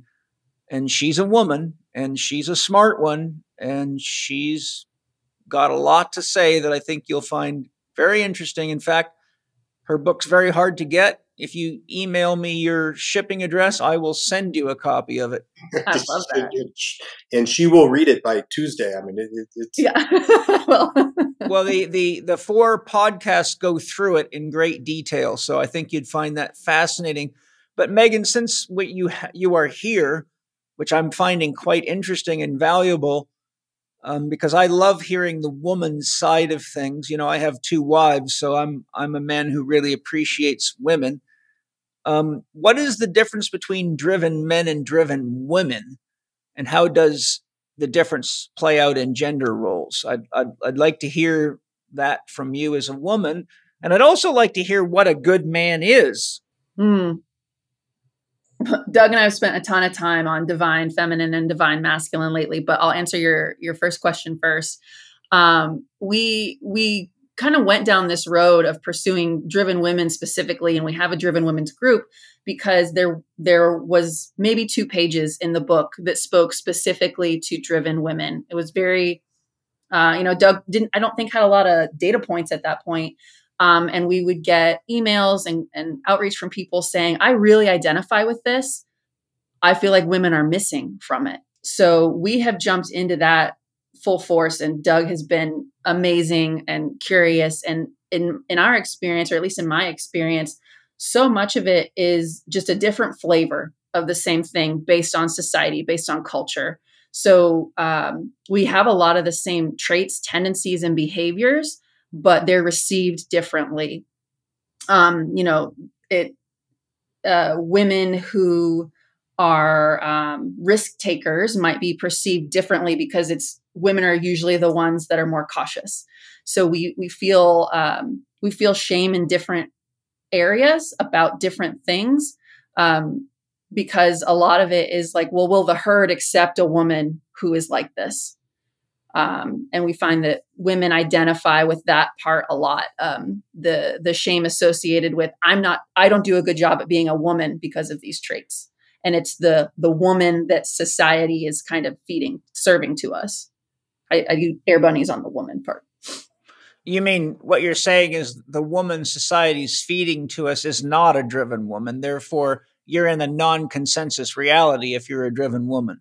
Right. Yeah, I think, like you say, it's true for both men and women, but, we have a lot of confusion on gender roles going on in the world right now, as you both are surely aware. But we also have about 4,000+ years of patriarchy where women have been seriously diminished. And my God, if there's a religion that just makes a mess out of women, it's Christianity. I say to people all the time, how could any woman become a Christian if she studies the history of that religion? That's like stepping right into the lion's den begging for problems, and marrying a man who is raised in that religion is guaranteed in most cases to be some kind of pathological relationship. In all fairness, not all Christians are that way, and not all branches of Christianity are that way, but the majority of it is built on that ideology, and it, I won't go into the history of it because I've studied it extensively, and it could be 10 podcasts, and a Retort's book goes into it very well. But I think we're at a time in the world where the paradox is we actually need a lot more driven women to inspire the women in the herd to step up into their power. Because if we don't start moving toward a matriarchal or at least a society of equality between the men and the women, our days are numbered, because some crazy Klaus Schwab or Novel Harari or Bill Gates or Fauci, who's really not really much of a man to me, he's a coward. It's going to take one of these guys to trigger off a third world war or something. And so if we don't get some, the woman's oriented toward nurture and holding the family together and the community together. And we've got all this hardcore masculinity at the top, a bunch of effeminate males now from all sorts of factors, from processed food to video games to you name it. So they're just laying around with their tail between their legs. So I think we need, like a woman that really I have a lot of respect for is Kelly Brogan, because she gets out there, she tells the truth. She's not afraid of men. She's smarter than 99% of them. My wife, Penny, is like one of the most intelligent people I know of in the world, and has a tremendous capacity for bringing feminine and masculine together. My other wife, Angie, is a very powerful woman, very feminine, very loving mother, but also a real ass kicker, go get it, and won't put up with any bullshit from people. So I think we're in this mythical transition where we're moving out of a patriarchal, out of a capitalist, consumerist, materialist society into something else, or we're going to kill each other and the planet, but we can't do it without the women. So, Megan, what would you say to a woman that has the drive to get involved, but needs to be cautious that she doesn't create as much problems for herself trying to be the medicine as she does good for everybody else? Yeah. One thing Doug and I have talked about is that toxicity goes both ways. That it's trying to separate masculine from feminine. When one begets the other, they're critical to each other. So there's, it's not the patriarchy sucks. So feminine is the answer. It's there has to be a better balance and a give and take. And there has to be an appreciation for the divine side of both. And then what's the book, The Fisher King and the Handless Maiden, where it talks about the Robert deep Johnson. wounds, of masculine and feminine. And a lot of and this is where I'll answer your question about what is a good man. A lot of the bucketing that I've done for bad man is actually probably just wounded man. And things that happen out of wounds, and they're not channeling that divine masculine. Because the divine masculine is good. Being protected does feel good. A strong man with frame is good, feels good. But we love to bucket things and simplify and make things dual. So we associate bad behavior by a man as masculine behavior. Yes. Instead of that was behavior done by a man who was wounded. And there are women attacked in business for being, bitches. And it's not because they're women, it's because they're demonstrating wounded masculine behavior. And they would do just as well as any successful man if they can channel and value and utilize some of that feminine partnership and flow and love and nurturing. It doesn't make them weak, right? Right. No. For me, it's a fundamental misunderstanding about the dynamics of masculine, feminine, not the gender role masculine, feminine. Right. They're so overlapped in, I'm in my masculine. Like, that doesn't make sense. It's really a deeper understanding is what's needed. And I tell you what, in the last 2 years of watching Megan, I have no doubt anywhere in my 54-year-old body with 2 PhDs that women are smarter and better and more insightful and more in reality than men. I'm not kidding you. Well, it's well known in research. The average woman does 4 to 5 times as much work a day as the average men. They have 30% more commissurial fibers connecting the left and right brain hemispheres. So imagine if I gave you a video game that was 30% more powerful, or a computer with 30% more processing power. You certainly wouldn't go back to your old one unless you were just a fool. This is probably the right place to talk about this. So drivens in general are way more empathetic, meaning that we can read the room, read other people's emotions much better. And at the same time, what happened theoretically as we went from little hunter-gatherer groups of 40 to these 400,000, 4 million, 4 billion societies, most farmers, domesticated, have put the protection off on someone else. Yes. And so it is this, dorsal vagal, our gut system, our gut wiring system is fight or flight. Yeah. And it's the herding system, meaning that you have a herd of gazelles and a cheetah runs into the herd. What do? Is they scatter. Yes. Fuck you and you're on your own. And there's so much of that within society that me as a driven that is craving, and I grab my heart I grab my ventral vagal. I am so desperately in need of people that really have my back. And I deal with the Navy SEALs, all the team guys that I've worked with and all the military guys that I've worked with that truly know what that brotherhood attachment is like. miss it to the core. And as driven people, this is what almost killed me, and it does wrap into driven women. As a driven person, I've always had this aching aloneness feeling since I was little. And it is a desperate need to have a wolf pack. People, and this is the difference between a wolf pack and a herd. What happens when a bear attacks a wolf in a wolf pack? The whole pack gets the bear. I got your back, man. And that is what all drivens are desperately craving.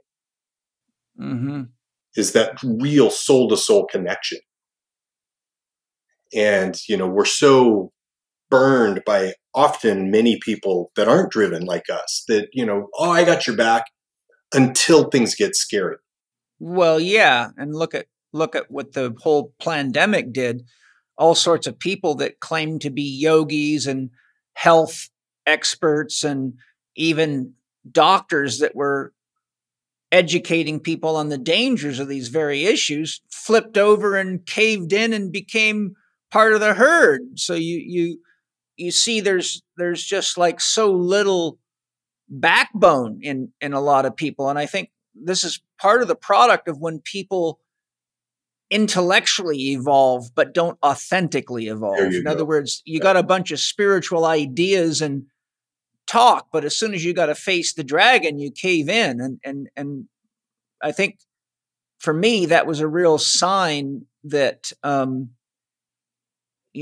you have enough stress, you lower down in your value structure and you recede in your conscious evolution. So you go back closer to you go from being an independent free thinker to looking for someone to tell you what to do, like a mommy or a daddy figure, to then becoming a codependent, to then becoming a total dependent, like someone that's sick and broken and can't contribute anymore. But it takes a fair bit of courage to say, I am going to think and act affirmatively, because not only is this dangerous for me, it's dangerous for everybody. And that's really what the nature of a real soldier is knowing how to face death and danger without caving in, for the pure understanding that if you don't do it, then the people that are not soldiers, which are the ones you're protecting, have to face the enemy that they're not trained to face, which means annihilation. Women are more courageous than men, I can tell you that. Well, shit, I can tell you how to prove that. Just go stand right there while they're giving birth to a child and ask yourself, could I handle that? Well, the answer for every man is absolutely not. Nope. It's a physiological fact. And I've been there 3 times. And believe me, I am so freaking glad that I have a male body that I look at women and go, how would you ever want to do that twice?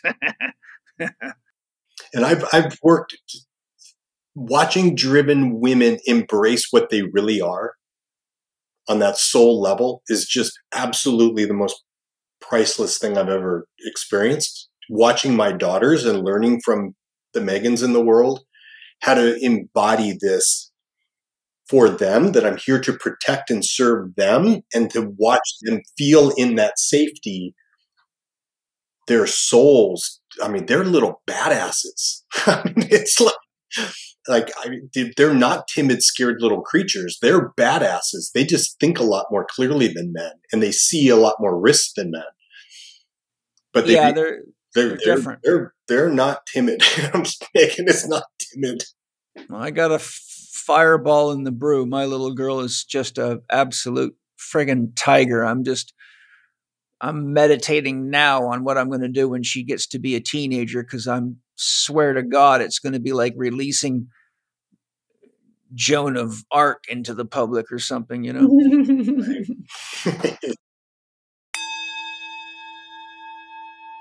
Many of you are aware of the importance of magnesium, but very few are aware that most of the magnesium products out there are not high quality and seldom do what they say they'll do on the bottle or the package. But Bioptimizers has produced the most comprehensive magnesium breakthrough product on the market. I've got Wade here to tell us a little bit about it. Wade, what makes your magnesium breakthrough product so unique?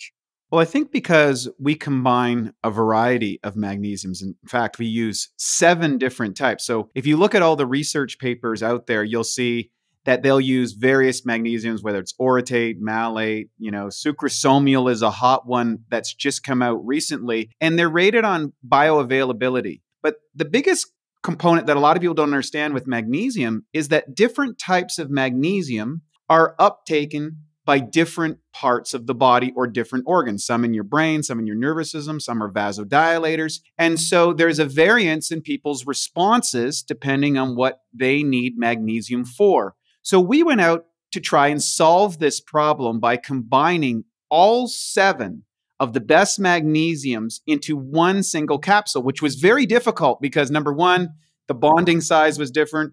The nozzles for the machines wouldn't work. We don't use any fillers or chemical excipients, that's the flow regulators. And then we got them in the caps, and the caps rose. We had to do specialized caps. But when we solved all those problems and turned it out for ourselves, because we were tired of buying, I had a whole counter full of magnesiums. Well, guess what? A lot of people said this was the best magnesium product they've ever taken. And after being in this business for 18 years, it's quickly moved to our number 1 selling product in Bioptimizer history. What are just 2 or 3 things that magnesium is really supportive of? I know sleep challenges is one of them. What are some of the other key issues? Well, it acts as a down regulator for your nervous system to kind of help you relax and go into, out of fight or flight. And that's the biggest factor, especially today in a high blue light, electromagnetic frequency world that we find ourselves in, a high stimulus environment. It's also critical for vasodilation. And vasodilation increases blood flow. And many times when we are suffering from a variety of pain or conditions in the body, it's because we're not getting oxygen in or toxins out of those tissues. And you've written a lot about it in your work. And so magnesium breakthrough, because it's so powerful and not available in most North American diets because of what we've done with farming, it's a great way to augment your diet. And it's easy to get. You go to magnesiumbreakthrough.com or magbreakthrough.com/living4D. You can get a 10% discount, and it's a money back guarantee. If it's not the best magnesium you've ever taken, you get your money back. Mag, M-A-G, breakthrough.com, magbreakthrough.com/living4D. And is there a discount for the listeners? 10% all for right. all the listeners. All right, give it a go, you guys. Everything I use from Bioptimizers is the best I've ever used. That's why I love Wade and Bioptimizers. So you've heard how it's made, why it's made, and how it works. If you want the best, go get it. Well, I got you here, Doug. You got a PhD, 2 PhDs in psychology. If you had to give us a diagnosis on some of these highly driven men that are behind what's going on in the world, from the Great Reset to everything we all know is going on, what would be your analysis of these types of people? And what tips do you have for the rest of us to manage the stress of being exposed to the dark drive of such people? Yeah, so psychopathology, most drivens are sociopathic, meaning that we can see how the rules are constructed for most people, but we don't necessarily believe they apply to us. If they make sense, I'll do them, but otherwise, I'm smart enough to know that I don't need your laws to make me safe. But drivens, as it gets farther down the path, and you see this really deep psychopathology, they have a soul sickness. Yes, I agree. And that soul sickness is, they're drivens, and they're deeply detached from the goodness in their soul. Do I believe they're unreachable? I've met 2 in my life that this person here is a reptile, they have no soul. All the other thousands of people I've met, you can touch those moments where it does shake them to their core, but they have to have a real clear understanding that's what really matters. When you're on your deathbed, the only thing you give a shit about is, was I loved and did I love? Yeah. How Putin is just a driven, and he thinks he thinks having Ukraine is going to make him a better man or whatever. I don't give a shit what it is. Do you think self-righteousness plays into it, or like extreme self-righteousness that they don't realize it's self? Yes. They think it is self, small self. They get lost in their own emotions, their own narratives. They just believe their own narratives. And narcissism is a and I studied a lot of Almas. I love A.H. Almas and his point of existence, the transformation of that narcissism, but really understanding how their wounds are pre-verbal. And, here's my psychology PhD thing, meaning that their wounded soul happened to them prior to their Broca's Wernicke's areas coming online in their brain. So they don't even have words for what they're trying to do.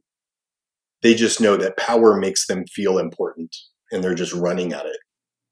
Yeah, if you look at some of the documentaries on Bill Gates's father, and it becomes pretty easy to see the apple hasn't fallen far from the tree.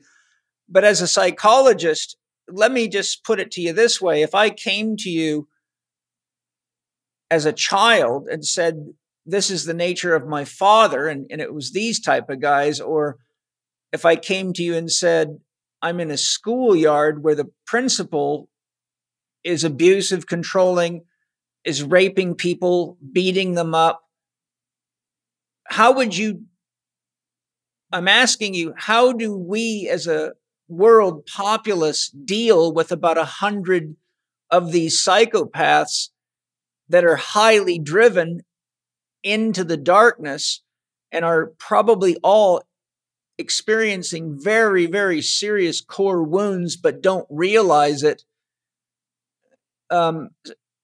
There's that aspect of it. But then I can't remember which book it is by James Hollis. It's about the soul, but he has a chapter in there I think it's called The Bad Soul. And he says some souls are just born dark. They just are right out of the gate. No matter how well they're raised or loved, they come out dark. So there's some deep, complicated stuff. And I know that this is a deep question, but you got 2 PhDs, so you have no excuse. You got to give it to us, baby. So it's Jonathan Haidt did a wonderful exploration in this called the Righteous Mind, about what we believe to be our value. And if you're stuck in those loops, never questioning your soul. Right. Bad news right there. Bad news, because I fundamentally believe that we are animals, and fundamentally all human beings, when they're scared, become very selfish. Therefore, all people are equally bad as good. It's fear is what creates this real sense of fuel towards, I need more.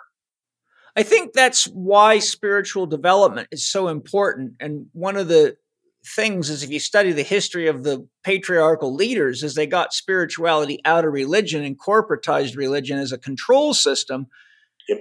But spirituality in its authentic form is beautifully described by the symbol of the Minotaur, the animal with the man's body. And so the head of the Minotaur is human, which means he has transcended the animal. But the below part is the animal that is our biological drives. It's the body we're in. It gives us the opportunity as a soul to have these experiences that we're having, and gives us something to grow past and through. And, the body is extremely beautiful. I mean, what would sex be like without a body? It would be nothing.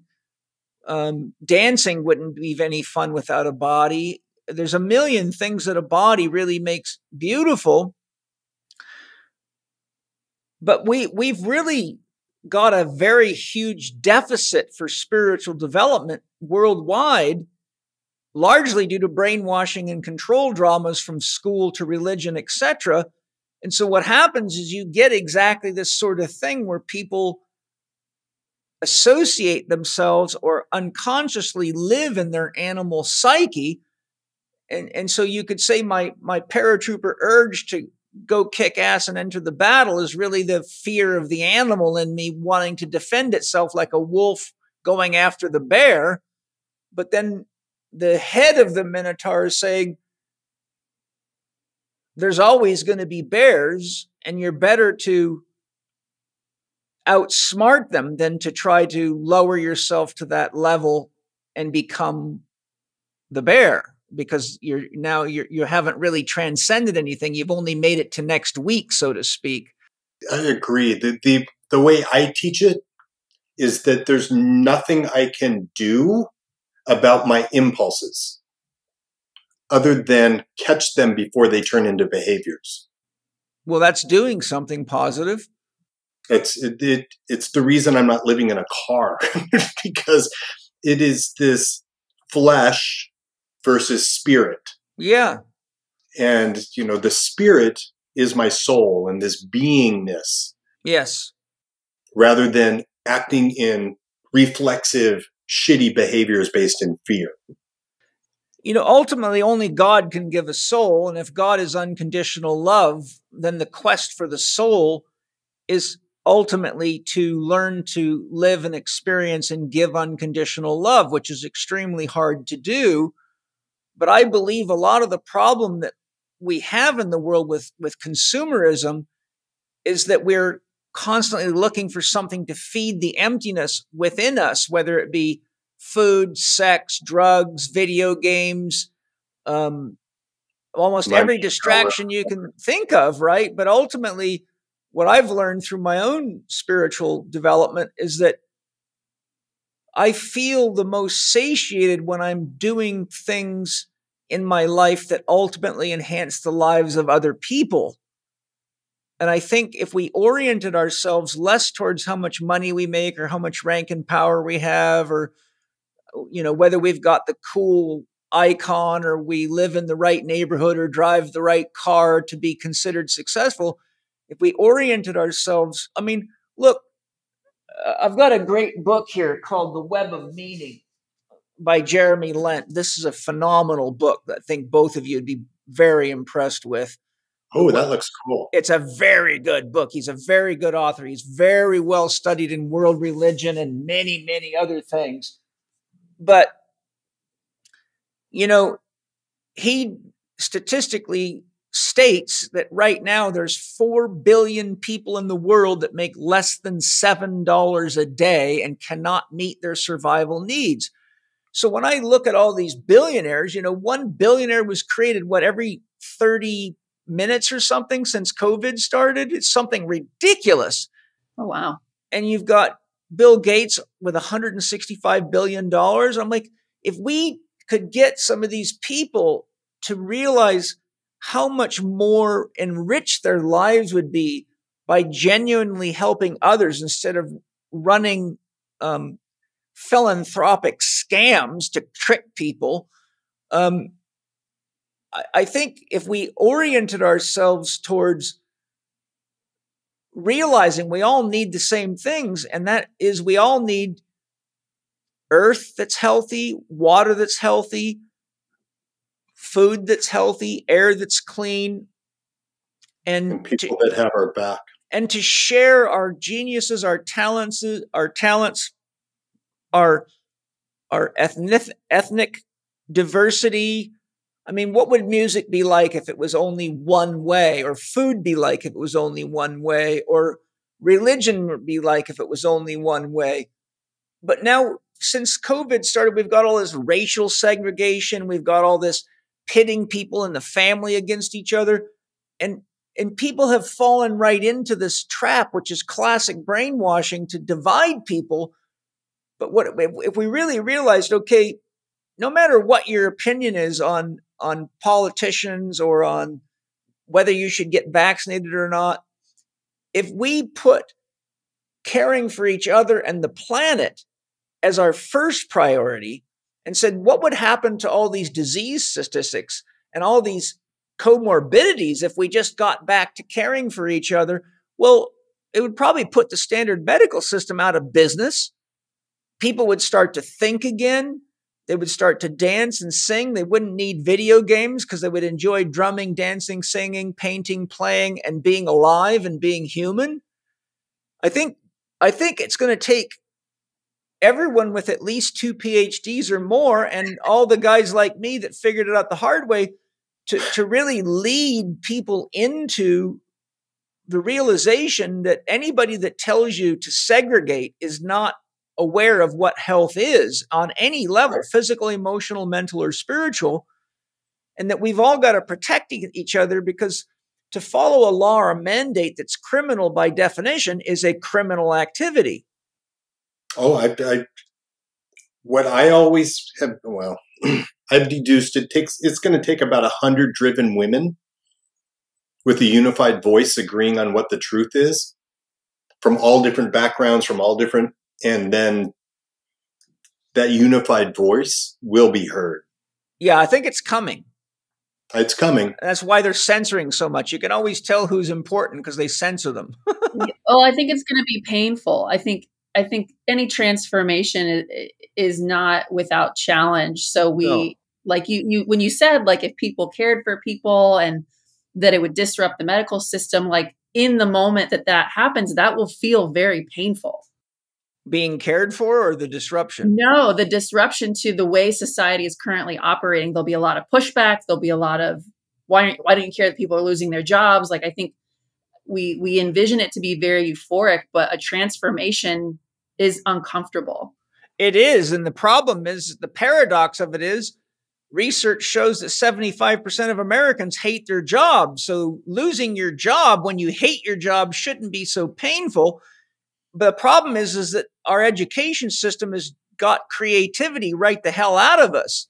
Mm-hmm. So, it's unfamiliar for them. Right. I watched all sorts of, even people that I've trained, go into bankruptcy and all sorts of stuff with COVID. And I said, why didn't you just reinvent yourself? Why didn't you start coaching people on the internet? And they just looked at me with a blank stare, like, oh, I don't know how to do that. I'm like, well, shit, you know how to starve right now. You know how to take handouts. You know how to lower yourself to the lowest common denominator.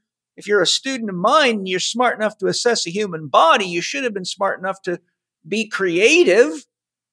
So pull your head out of your fourth point of contact and learn how to use social media and share the love, because love is a boomerang. If you don't put any out, nothing comes back. Yeah. And it's the internet is the Gutenberg printing press all over again. 1439. It took about 40 years for the wars to really get rocking and rolling. It'll probably be about the same here. But what happened was, very simply, is you can't run a bullshit scam if everybody knows about it. No, I know. And so it's just a matter of time. But the men always seem to have an angle, and I know that's a very sexist thing. What do you mean by an angle? Hidden agenda. We're very prideful men, on general speaking, and it's very hard for us to sit and do nothing. Well, I don't sit and do anything, do nothing. Do you? I do. 20 minutes every day. Well, that's that's not doing nothing, though. That's doing something. Trying to do nothing. It's right, but it's that's a nothing. That's something.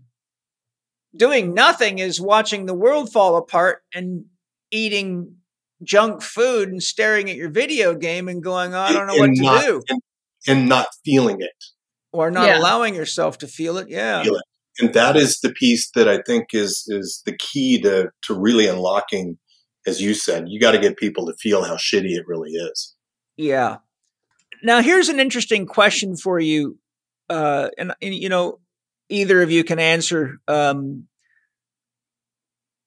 I'll give you the question and let you wrestle over who goes at it, or both of you can. When a woman goes through menopause, her testosterone rises relative to estrogen. And if she has a younger husband whose estrogens haven't risen because his testosterone's still high, it can make for some interesting experiences, because now you have two people wearing the pants trying to control the activities of the house. What happens if both of them are driven? That's not unique to menopause. That's possibly true. But having worked with a lot of driven women going through menopause and their husbands, I've seen how, if you get a woman that's like 10 years older than a man, and her man's a fairly fit, healthy male, as she starts becoming more domineering and controlling, then there's a lot of conflict. And I've had to do a lot of relationship counseling to help people through that. But typically, you can see, but it's not as common to have two highly driven. Usually, I find driven women more often couple themselves with men that are more, not necessarily feminine in a negative sense, but more receptive to her drive. Penny's a very driven woman, but she's receptive to my drive, and she uses her drive to take my education and bring it out to the world and run a worldwide organization and, do a lot of things that would drive me completely loopy, so that her drive doesn't conflict with my drive. So I'll ask Megan directly. How have you taught Matt to listen to you? How did you do it before versus now? Yeah, when I first, for the first several years I was married, I had a frequently recurring nightmare where I was screaming at my husband and he didn't hear me, or he was ignoring me. And in the last 2 years of kind of working with Doug, have you ever read She by Robert Johnson? Just briefly, I have it. It's on my high priority list to read. I've got all of his books. I study a lot of his work. Excellent book on the women's development, but it talks about Psyche and Aphrodite, and that Psyche being this little sweet, innocent girl that just wants to play with Barbies and be cuddly and fun at tea parties, and then Aphrodite, who's kick-ass taking names. Yes. Yeah, I will cut you. Yeah. So I laugh because that increase in testosterone, or maybe the fight for control, presents in women, I think, a lot as that Aphrodite. And in the story, Psyche, her sisters, which are the voices in our heads, her sisters convince her that her husband Eros is an evil snake monster and he's going to eat their firstborn child, that he's a bad man. So Psyche goes with a knife to see his face, because she hasn't asked these questions of him before, and kill him. And then when she raises the lantern, when she illuminates who he really is, she recognizes that he is a god and he's beautiful, and she doesn't kill him. So for a long time, when I wanted to be heard, I just brought the knife and I just said, "You're dumb. I'm right. Stab, stab, stab." And in the last couple of years, understanding a little bit more about that dynamic, that necessary flow of feminine and masculine, bringing a lantern to conversations instead, and illuminating the divine man that he is, and holding him accountable to that through asking questions, being curious, being gentle, and surrendering. So that's really bringing your feminine nature out. Mm-hmm. And I don't know a whole lot about the actual biology of menopause and estrogen and testosterone and how that relates, but psychologically, yes, I think that we encounter driven couples really frequently who have either had like trauma bonding, or they, like for my husband and I, it was both like, you can run just as fast as me. Cool. Let's run together. But he's a professional athlete too. It came with a lot of conflict. It came with a lot of butting of heads on who was right and who was, we would fight over all the time when we had our first child, who would get to stay late at work and who was going to go home. And understanding that there's not weakness in that femininity, and that you can express your drive in other ways, but you still, in order to have that relationship, have to find the flow. And I think that's why a lot of driven women, tend toward more feminine men sometimes, because you still need the yin and yang. Yeah. Any comments, Doug? I rambled a little bit on that one. No, it's okay. I think it was important. Yeah, unbelievably important, in that women demanding more power in their relationship is the wrong direction. Women owning their power, right, that they already have. Yeah. The power is in that divine feminine of stillness, of softness, of curiosity, of kindness. And it driven all women out there, and your husbands will motherfuck me for this one, but when my wife walks in and says, I know you're a wonderful, phenomenal father and husband, but I'm fucked. Well, but means forget everything I said until I use the word but. And it's in that moment, though, that she is really illuminating the part of me that is divine. And the part of me that is, I would die to protect and serve my wife. Well, if you wouldn't, you married the wrong woman. Right. But that she sees that in me. And this is what it took me as a dumbass man. And that Megan gets to explain that one, how stupid men really are. You had no idea, did you? No, we assume that you see what we see, that you have access to all of the things that we do, and that you are choosing to ignore or not pay attention. And when we get in a mode of fear or that masculine motivation, we try to control. And feminine power isn't about control. And so it is this divine feminine that comes up and that is the strongest part of a woman. The strongest part of anyone is that true, I can hold myself through childbirth and know that I'm going to be okay. Men are like, fuck, I don't know. We have no reference for that because we have to cultivate that own, and it's stereotypical. Some men are born with more softness than others, but it's something that I've struggled with in all driven people, is to teach them the power of gentleness. Yeah, I think that's why Tai Chi and Qigong particularly were so pivotal for me.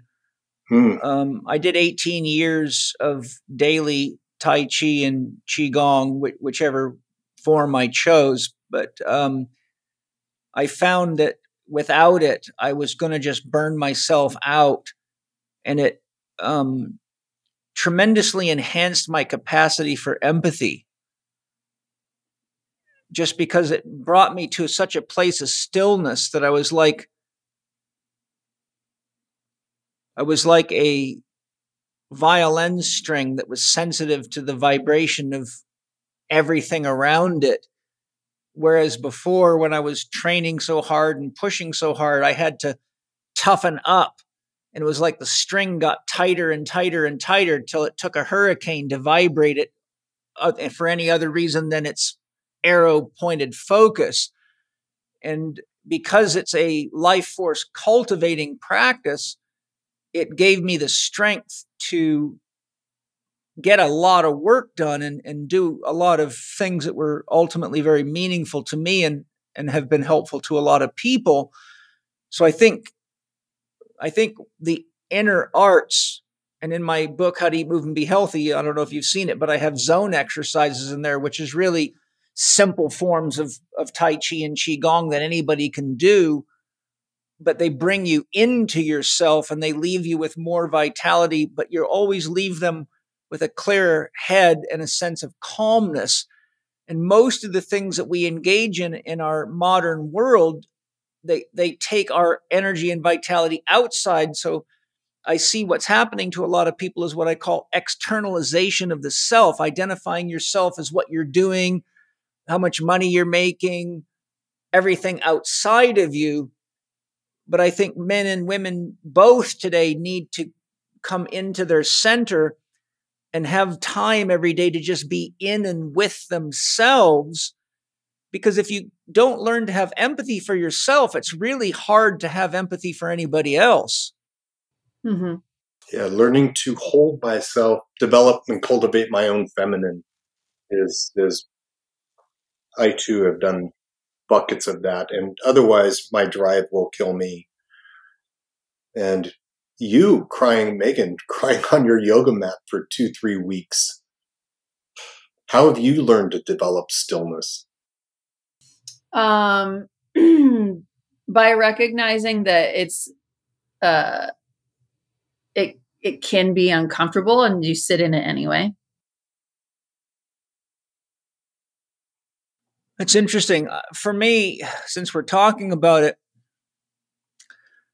and that's a very common comment I get. I've taught thousands of people all sorts of inner arts. I find that the discomfort only happens when you're trapped in it. So I teach a technique called the lifeguard tower. I say, when you go to meditate or do Tai Chi or any of these inner arts, climb up to the top of the lifeguard tower and see the activities of your mind like the people on the beach. But don't be like the lifeguard that gets so enamored by the two girls French kissing each other that you forget the boy that's drowning in the rip current out there. The point is, the two girls kissing is your thoughts, your feelings, and your emotions that are your ego's games and follies. But when you sit on the lifeguard tower and you say, look, there's a couple girls making love. There's a couple guys getting a little too drunk over there. There's somebody arguing with their wife.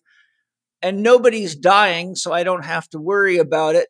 It's just people being people. So by taking the lifeguard position and witnessing what's going on in your mind like you're watching a movie, you learn to detach from it. And by getting that healthy form of detachment from the ego starts losing its power and control over you, and you start centering yourself in the soul essence, which is the divine witness. Ultimately, the soul is the witness. The ego is the show that gives it experience or something to engage in for growth.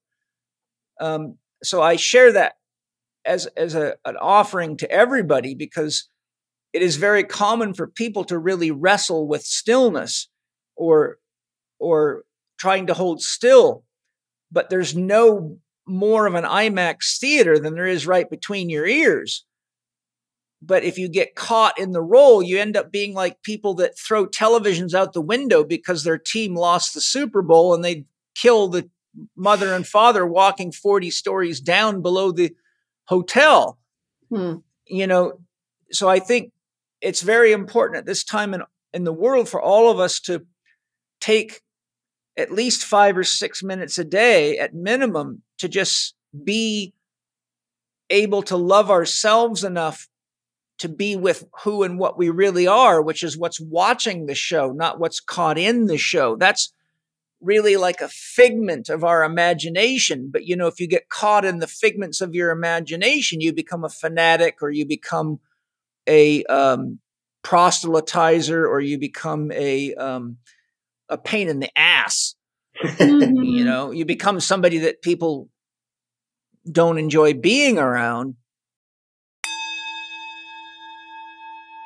Hi, everybody. I'm super excited to share one of my favorite Symbiotica products called the Omega. This is an amazing product. When I tried it the first time and every time, I found it very calming and very centering. And the immediate thought I had is that this product is great for people that are under a lot of stress and have busy minds. So I asked Shervine to come tell us what's unique about this amazing product, the Omega. Well, the fish oil industry is running havoc across the world, destroying our mother nature and providing oxidized omega-3 oils to so many people that just don't know. So a lot of the fish is toxic too. Super toxic. I mean, you're getting homeopathic doses of mercury, heavy metals, pesticides, plastics. I can go on and on. If you understand homeopathy, which you do. And so we wanted to circumvent that. And guess what? Fish don't make DHA and EPA. They don't synthesize it. They're eating little sea creatures that are feeding on microalgae. Right. So what did we do? We went to the cleanest place on earth, Nova Scotia, to extract a wild heirloom strain of algae with warm water. So it's still intact. It's still alive. And from there, we took other microalgae, including one called astaxanthin, which we now know is the strongest antioxidant on earth. It's that pigment that makes flamingos pink, yes, or makes salmon red. Yeah. So we get that directly sourced from Iceland. You can see it in all my videos, me going through the whole grow facility. It's incredible stuff. I didn't stop there. We added organic lemon terpenes. We added phosphatidylcholine. We used organic sea buckthorn oil, which is omega-3, 6, 7, and 9. This is 1 powerhouse omega product, never been done before. This is a flagship to Symbiotica, and it's an honor to be able to provide this product to so many mothers and children and everyone across the board. Yes, in fact, my son's a high-energy kid that doesn't like to sleep at night, so one of the first things that come out of the refrigerator is the omega to calm my mana down, and mana means life force. So, hey, you guys, this is really top-notch stuff. I love it. I feel fantastic when I use it. So get on over to CYMBIOTIKA.com, and on checkout, use your code capital C, capital H, capital E, capital K, 15. That's Chek 15 to get your discount. And while you're there, check out all the other absolutely amazing products. And as always, love to hear your feedback. My next question is, a large percentage of my patients and life coaching clients are highly driven elite athletes, many X Games competitors, elite motocross racers, people that are on the very edge of life and death all the time. And a pattern I find among them is that unless they're pushing themselves to the limit, riding the razor's edge between life and death, the world seems very flat and slow and boring to them. And this often leads to them, often having to trigger challenges in relationships to bring their adrenaline back up, or getting a little bit or a lot out of hand with drugs. And unfortunately, now that psychedelics are on the return, there's a lot of people really messing themselves up with what should be a spiritually used practice. And then I've seen endless wild sexual pursuits, divorces, broken families, addictions, unnecessary injuries, anxiety, depression, and unfortunately, sometimes suicide. And my observation is that their escape route from unresolved pain and in their developmental years and a lack of ability to fit into society, it's therapeutic for them to do what they're doing, but they initially got love and attention. I see this with I've worked with a lot of childhood prodigy athletes. And so what happens is they get a lot of love and attention, and mom and dad just rah, rah, rah until they don't win or they don't do good. And then they go into your mode of shame, which was applicable in this instance. And then they have to succeed, and then they come again. In fact, I'll give you a case. I can't obviously mention names, but I was working for, let's just say, the most famous rugby team in the world. One of their top players for 3 years had a hamstring injury that kept him out of doing his work to the potential that was expected of him.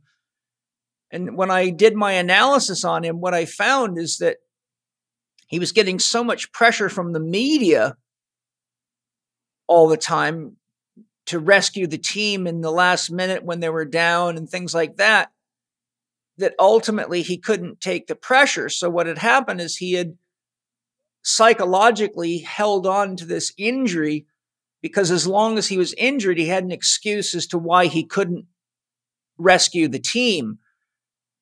So it was quite a shocking experience for me to analyze that and identify that.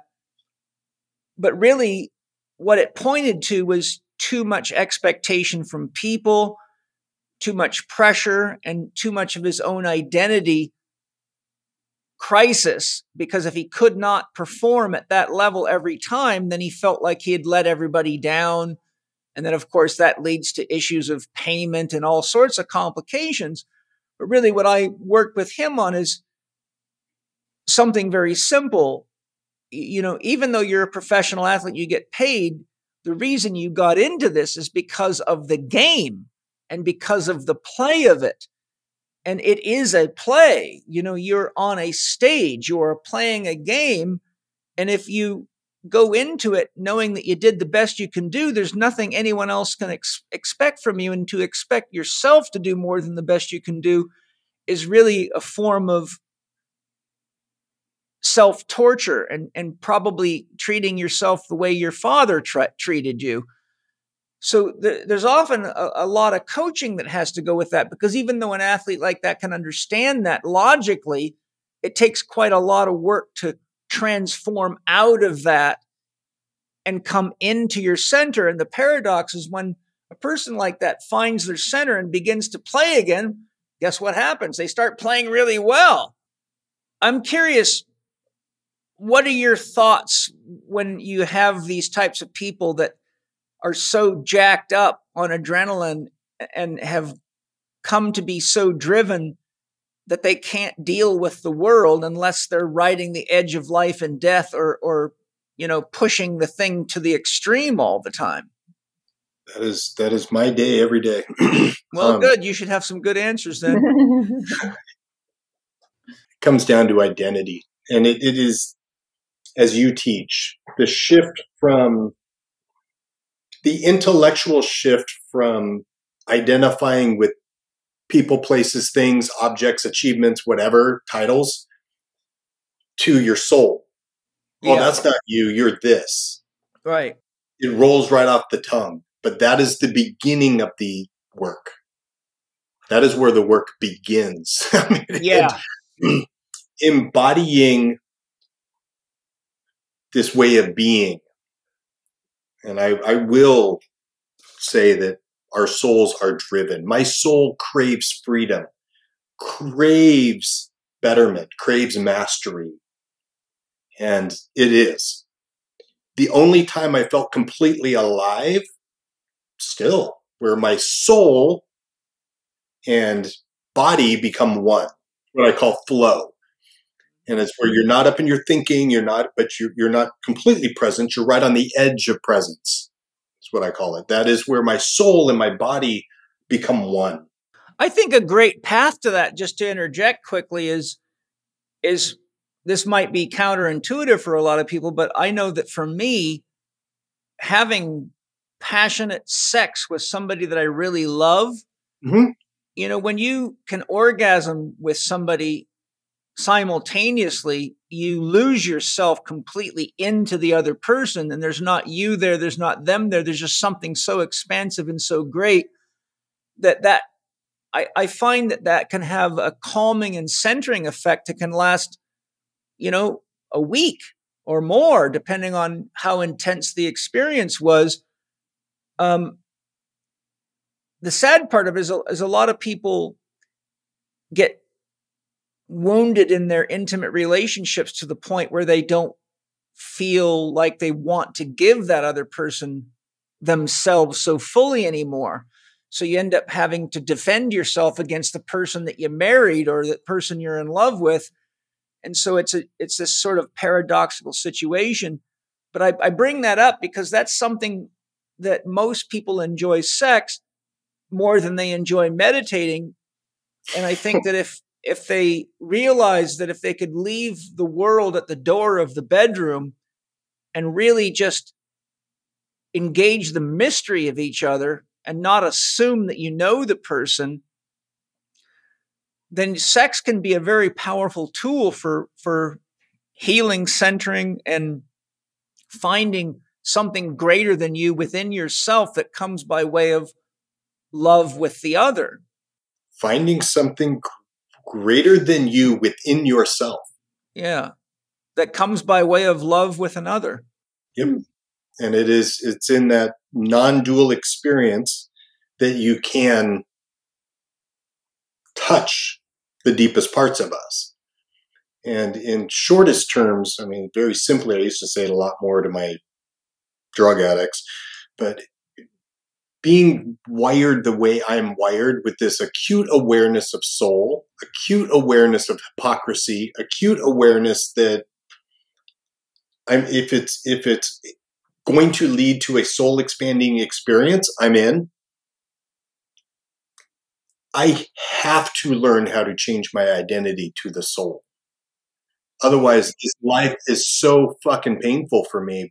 I feel so trapped in this mundane, stupid, boring, easy existence. My soul is crying out for something more.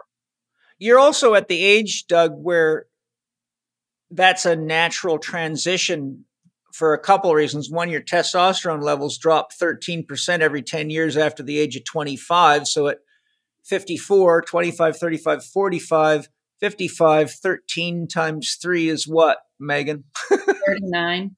You're 39% down if you're, if we just use the general spectrum, unless you're like me and you know how to pick it up naturally with heavy weightlifting and I tell people all the time, the best anti-aging program is to stop acting old. I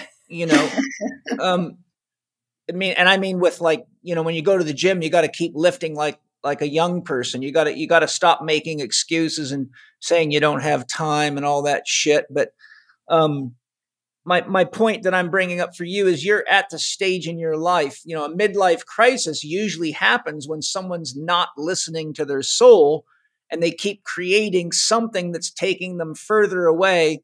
And there's an emptiness that grows in them so deep and so profound that it will overwhelm an individual to the point that they literally can lose the needle on their compass and have to go into a period of crisis to find help, or they may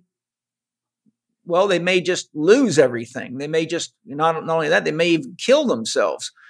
So I think for you at your age, and for a guy like me at 60, we're being called because the angel of death has started to get closer. There's no escaping that we're all going to go. So there's something inside of us says you better start doing your inner work, or you're not going to know how to handle the grand finale.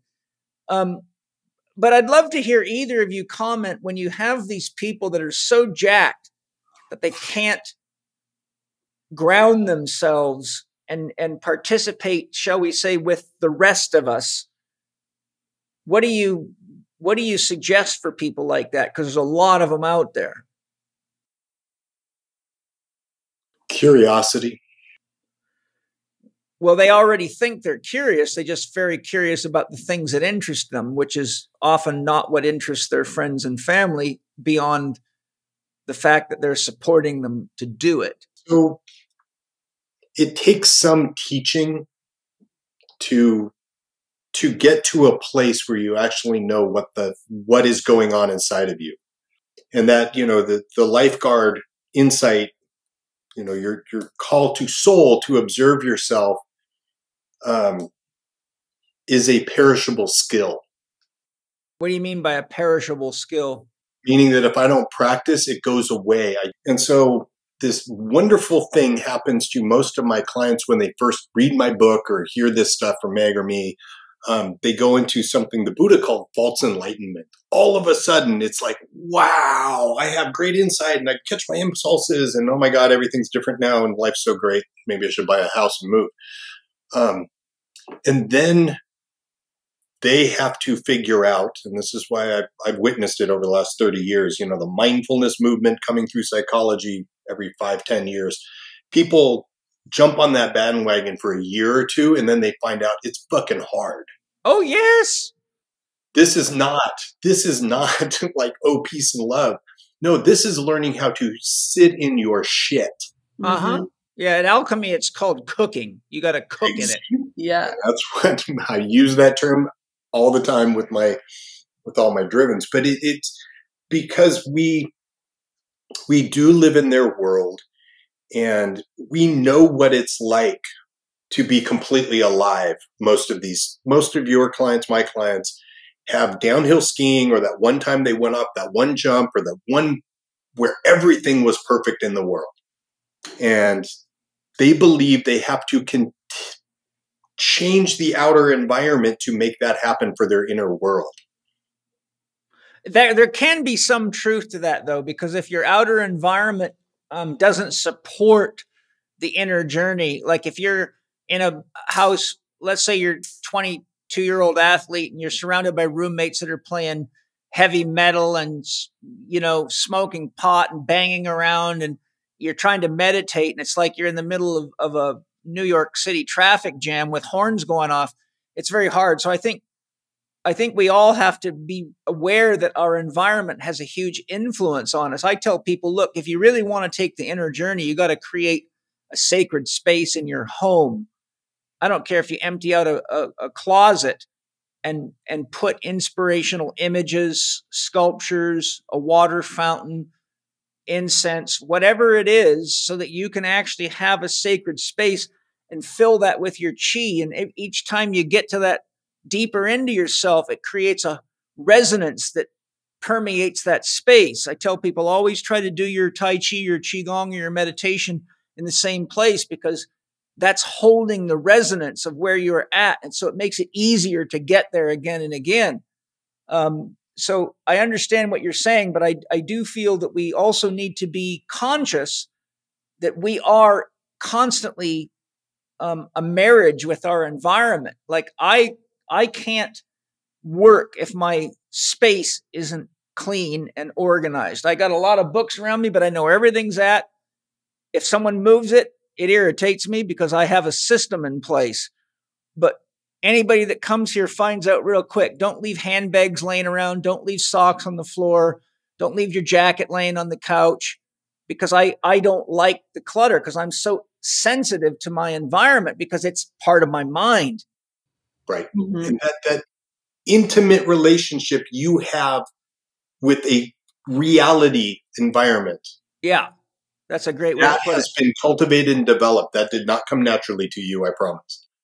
Well, it came through being a 12-year-old boy working for a NASCAR mechanic who built racing engines, and you could eat off every tool, and you had to keep things organized. But then I was in the 82nd Combat Aviation Battalion working on $11 million helicopters all day, and you haven't seen organization until you've been inside of one of those hangars. And also just all my training about everything. I have to be organized to analyze the human body. I get so much information. If it's not organized, then you're just overwhelmed by it. And that is so critical for driven people. Because remember, we have occipital dominance. We live in the environment that we're in. And, is that an inner world reaction problem or an outer world problem of cleanliness? And being able to discern that. When I first start with somebody, the room's a mess, I'm a mess. The room is clean, therefore I'm clean too. And it's like, it is this ability to see that there is an inner world and an outer world. And that was literally my doctoral dissertation, that human beings are in a constant state of change. And part of them is working their ass off at keeping everything the same. Yes, so that's the ego. That is the ego. And that ability to see that my bridge between the inner world and outer world. And that is what I flip in people. Yes, and that's one of the things that makes spiritual development so demanding, is because every step you go into spiritual development, you become something else. And the ego does not like that sense of, I don't know who I'm going to be if I keep doing this. And that is, you just described my doctoral dissertation about why people sabotage, is because the ego lives in the body. It does not live in your brain. Meaning that we have this recording device down here that knows the familiar. And if things are too good or too bad from that familiar, we start to get disorganized internally because we can't predict where the landmines are or where the snakes are. And so if you're not changing the body, if you're not changing the reactivity of the ego. Yeah, there's a fusion for sure. I'm going to throw a scenario, Megan, to you. You're an elite athlete. You've got a lot of experience at elite athletics. You get called in as a consultant to a professional basketball team, largely made of 19 to 25-year-old drivens. The coach says, I need you to talk to these girls because they cannot relax, they cannot focus, and they're having a hard time getting along with each other, and there's a lot of problems in their relationships. I'm going to give you 2 hours to see what you can do with these girls. I'm curious, how are you going to handle this? Because this is exactly the issue I'm bringing up, you see. Mm-hmm.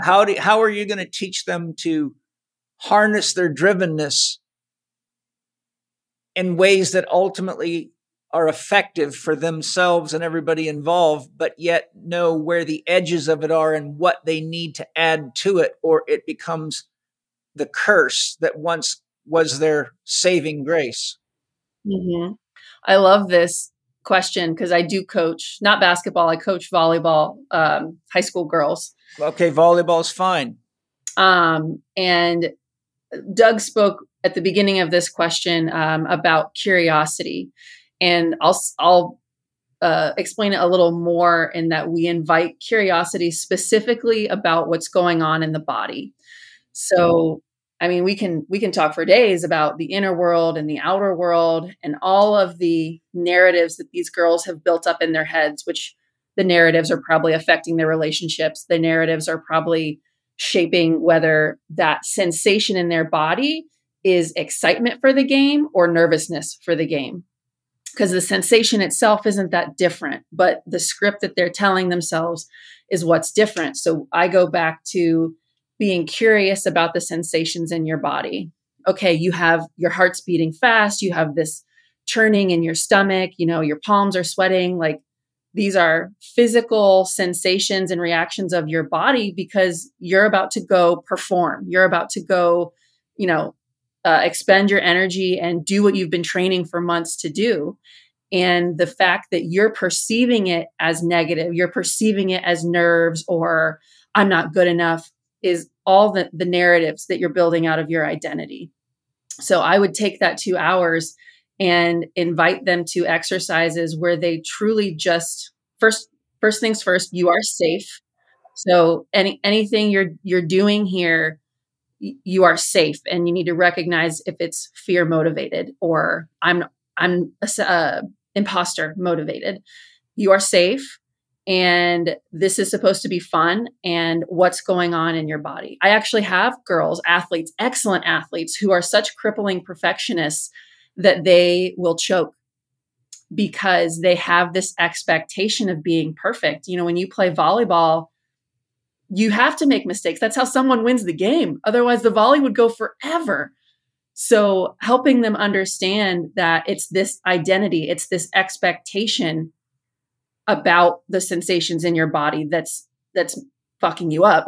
Just go back to the sensations, accept them, and then use them because you are talented. You do come to practice every day. Your drive can help you win this game, but you have to get out of your head and back into your body. I make them go back and forth on their feet, feel your feet, and then we work all the way up the body. And they're just trying to be curious about the sensations instead of jumping so quickly to labeling them something negative. Right. So you're giving them something to work with that's tangible to them and isn't so out there that it's hard for them to connect to. And it doesn't have a ton of stories attached to it because girls love a good narrative, and the relationship between girls on the court makes a big difference in winning or losing in team sports. So we have to simplify it down to something, she's got something going on in her body, assume that, and we work from there, because once you can strip out all of the narrative and have them be curious about the emotions that all start with the sensation, then they feel a lot more in control of themselves and of what's going on. Yeah. Have you ever heard of Natalia Mammadova? No, that's a lovely name. She's she's one of the top volleyball players in the world for a long time. She's a Russian girl. She's 7'1". She hired me to rehab her shoulders, and she came and spent 3 weeks with me working with her privately. And I also worked with her in Sweden the year before that. But that's a brain I'd love to pick on, game strategy. Yeah, well, she's pretty full on. It's pretty interesting being next to a 7'1" tall woman, I'll tell you. Mm-hmm. I've got a picture of her resting her elbow on my head, and I'm like this little tiny mannequin next to her. Oh man, she probably didn't have to jump to block. Her head was like 3 inches from the top of the net. Yep. She's quite an athlete. Mm-hmm. Okay, so those are some good suggestions. So in summary then, be curious, pay attention to what you're feeling in your body, and try to discern whether it's, and this is my own words, useful stress or distress, and are you generating it or is it legitimate? Mm-hmm. If it's not legitimate, sit on your lifeguard tower, watch it, Right. and say, I don't need to keep doing that to myself because it's not enhancing my performance, my relationships, or my well-being. Mm-hmm. That's my take on what you said. Do you accept that? Yes. And I get a lot of it from Thinking Body, Dancing Mind by Jerry Lynch, and the other author is escaping me. But he talks about just the irony of the narratives and putting all that pressure on yourself, and you reduce your performance. You make it worse. Yes. That's distress instead of useful stress. Yes. So really recognizing that those sensations, I think the example Doug uses a lot is a roller coaster, or what's the other thing you say, Doug? Cliff. Yeah, the body doesn't know the difference between a roller coaster and a cliff. And so most people's central nervous systems are being run by their thinking. Yes, of course. And discernment between, is that your thinking, is that your sensation, or is that your soul? Mm-hmm. Yes. Is the basic work that I do with everybody. And it is, as Meg was saying, everybody on the planet tends to make meaning out of these sensations. Uh-huh. Oh, that means that, And as I always laugh about, it's a magic day in therapy when your therapist tells you you're full of shit. We're all completely full of shit when it comes to sensation thinking, meaning that we have a sensation, we assume all kinds of crap about it. Yes. Feelings, primates, animals, why do we have feelings? Feelings are there to predict the future. They're also messages from your instincts. Mm-hmm. Yeah, exactly. And that ability to reality test them is how I do it in my language. Your language, is it internal or is it external? Is there really a cave bear here? Is somebody going to eat you as you walk onto the volleyball court? No. Yeah, why do I feel this? It's because of your thinking, not because of reality. Yes, one of the things I see very consistently, even amongst world-class athletes, is that they have trained themselves to ignore their instincts. For example, it's an instinct to rest. But if they've convinced themselves that they have to do more to get better, they ignore the instinct to rest. People sitting on computers ignore the instinct to pee or to poop, and the next thing you know, they're having bladder infections and constipation. People ignore the instinct to breathe when they're emotionally stressed, and so they then become oxygen deprived, and their whole body generates a fear response, and they react to it. So I think part of the path of feeling and grounding yourself is being aware of what your instincts are telling you and honoring that in order to use the intelligence in our body, which is our subconscious mind. And when you consider we're managing 30 billion biochemical reactions a second from that level of our mind, it's a very powerful level of mind, but the ego often ignores it. Yeah. So if we create stability and awareness in our body, which we can tangibly feel, it's a real nice gateway to getting to the higher levels of consciousness. Mm-hmm. I completely agree. As I often say, if you don't listen to your body, you will. Yeah, it'll ground you. You'll eventually hear your body, I promise. Yeah, I tell people the pain teacher always shows up when you don't listen. Yep. Hi, everyone. Please raise your hand if you enjoy having dried out, aged-looking skin. Wrinkled skin, acne, skin blemishes that make you look unhealthy, or skin that itches from lack of supportive nutrients. No hands? Just what I expected. Even though I'm a 60-year-old man, I still want healthy skin because looking good helps me feel good too. Our skin is a living barrier that protects us from the sun, the elements, and a myriad of invasive organisms that try to enter us through our skin. Anyone that understands skin knows that good complexion begins on the inside, and that's exactly why Organifi created Organifi Glow. So you and your family can be healthy, stay young, and feel and look great from the inside out. My family and I love Organifi Glow, and so does our skin. This refreshing blend of organic nutrients not only tastes great, it supports your body's innate collagen production and promotes brighter, radiant skin. Boost your hydration and nourish your skin with 13 clinically studied superfoods. And unlike most companies that claim to be organic, Organifi does use certified organic nutrients and has been the only company that could show me their certifications upon request. Organifi Glow supports and promotes collagen synthesis so you regenerate beautiful skin naturally, supports and promotes hydration, nourishes your skin from the inside out by optimizing skin hydration. Organifi Glow includes tremella mushroom, which provides 5 times the moisture of hyaluronic acid, which is commonly used in skin products to increase moisture. Organifi Glow offers a delicious raspberry lemonade taste, but unlike most plant-based products, is certified to be free of glyphosate, which is extremely important today. It also includes plant-based collagen from bamboo, which is a very rare ingredient because most collagen is animal-based. Not only that, Organifi Glow includes bioavailable vitamin C from acerola cherry with all its natural cofactors that support absorption and supports your immune system at the same time. Additionally, it's important to remember that your skin is often a reflection of your gut health. The collagen and prebiotic fiber in Organifi Glow has been shown to improve gut health by repairing the gut lining and feeding healthy bacteria in our microbiome, so not just your skin, but your whole body gets nourished. To get your Organifi Glow and love your skin, go to Organifi.com/Chek20. And I'll even make it better. All Living 4D listeners get 20% off when they use the promo code capital C, capital H, capital E, capital K 20. So your promo code is Chek20, all in caps. Enjoy Organifi Glow. We love it. I love it. And I know you will too.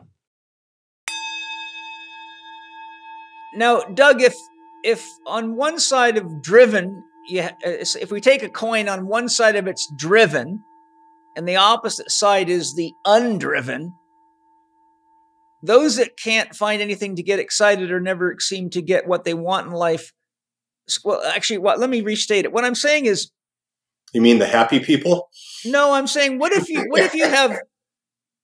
you have someone that's driven, that's in a relationship with someone that's very undriven? And maybe that other person's caught in victim mentality, sabotage, eternal child. So you get this strong polarity, which often happens, as we've discussed earlier, because often very driven people don't want somebody else trying to control them. So they end up selecting somebody unconsciously that's very passive, but then they start getting very irritated, like, why the hell aren't you doing anything? Or how come you're not helping pay the bills, or any number of things? So what do either of you suggest for bringing balance between a driven and an undriven partner? Because I know exactly what that's like. My first wife was very driven in her athletics, but undriven in her pursuits of other things. I was very career driven, study driven. I wanted to grow myself in every possible way. And I got to the point where I just got tired of her telling me what wasn't going to work and why I shouldn't do that and how I'd never make any money doing that. And so ultimately it led to us having a divorce. What would you have said to somebody like us as a counselor of a marriage that's falling apart because the driven one is irritated by the one that's not so driven, and vice versa? 17 years of marriage to my current wife. Well, I was married to her for 17 years. There you go. There you go. There is an elitism to being driven. Yeah, I get that is accused not of that. deserved. That is not deserved. Well, I earned mine. Again and again and again. And it is a very clear. My wife has an electrical engineering degree, very smart woman, and she will attest to, I cannot say that she is not driven. That's offensive to her. Yeah. But she has a really nice, simple, logical way of going through the world. She likes to follow orders, follow rules. Those will keep us safe. That I can get on board with. What really rubs me, and I've seen this over and over and over between driven and non-drivens, is risk-taking. Right. I do not perceive myself as a risk-taker. But she does? Yep. That's what risk taking means, is that other people see me as taking greater risk than I feel I'm taking. I don't feel them as risky. No, I thought the shit about this one and it's good. I can do this. I can do this. I can explain it ad nauseum to her and she'll look at me and go, "You're nuts. That's why the hell are you going to do that? That's crazy." It's not crazy. I've thought about it and I'm trying to convince her that the reward to my soul is worth it. I always say no risk, no reward, because that's fairly true in many ways. And my wife will attest to how stability, predictability, cleanliness, order, structure makes my life so much better, but it doesn't come naturally to me. No, and that's very classic engineer thinking because that's their job. Yep. And so in that, I can appreciate how much she matches me, how much my qualities don't suit her as much as her qualities don't suit me. But in that, if I appreciate him and she appreciates my driven nature and understands my driven nature and doesn't take it personally. That's what I call a lock and key fit, where you have, you know how tin tumblers work, right? Yeah. So where you have a high point, she has a receptive point. Where she has a high point, you have to receive, or the relationship breaks. The lock won't turn. But I'm really, see, you figured that out. What's your advice, either of you, for the people that have this conflict, but they're not really aware of anything beyond their own ego's perception of the other person? Because that's what most people are looking through, is their ego's perception. In other words, how do you save a relationship between a driven couple with a non-driven when they're at odds with each other, if there's a sort of a way of relating to that? In my experience, it's the driven one that's creating all the problems. Probably, because that makes them feel alive. Mm-hmm. Mm-hmm. And so understanding that and really understanding that I am driven, it doesn't make me bad, doesn't make me wrong. I'm not doing this to hurt her. Right. Is profoundly helpful for me, not having to explain myself all the time to her, which she experiences as defensiveness. Driven people, driven men in particular, are wildly defensive because of that shame. I'm not being a bad guy. This is what I was trying to do. Oh, you want to make us crazy is accuse us of being a bad person with no opportunity to explain yourself. No, I know you're a piece of shit. Get away from me. No, you don't understand. And it's that incongruence with it. Megan, let me ask Megan, do you think a driven woman, what would help a driven woman be married to a non-driven man? Just like Paul was saying, the receptive to highs, like it would almost feel like it was a better fit in a lot of ways, but then you run into the rub with the gender roles and the typical embodiment of feminine and masculine, like male, female roles. But I think it's appreciation. Like I have a friend who was complaining about her husband because he's not as organized as she is. And I just invited her to do an exercise of writing down all of those things or identifying what she does really like about him and understanding that they shouldn't be the same things that you bring to the relationship. Like, I think women specifically get so upset because their husbands aren't bringing the same caliber of something like organization to the relationship.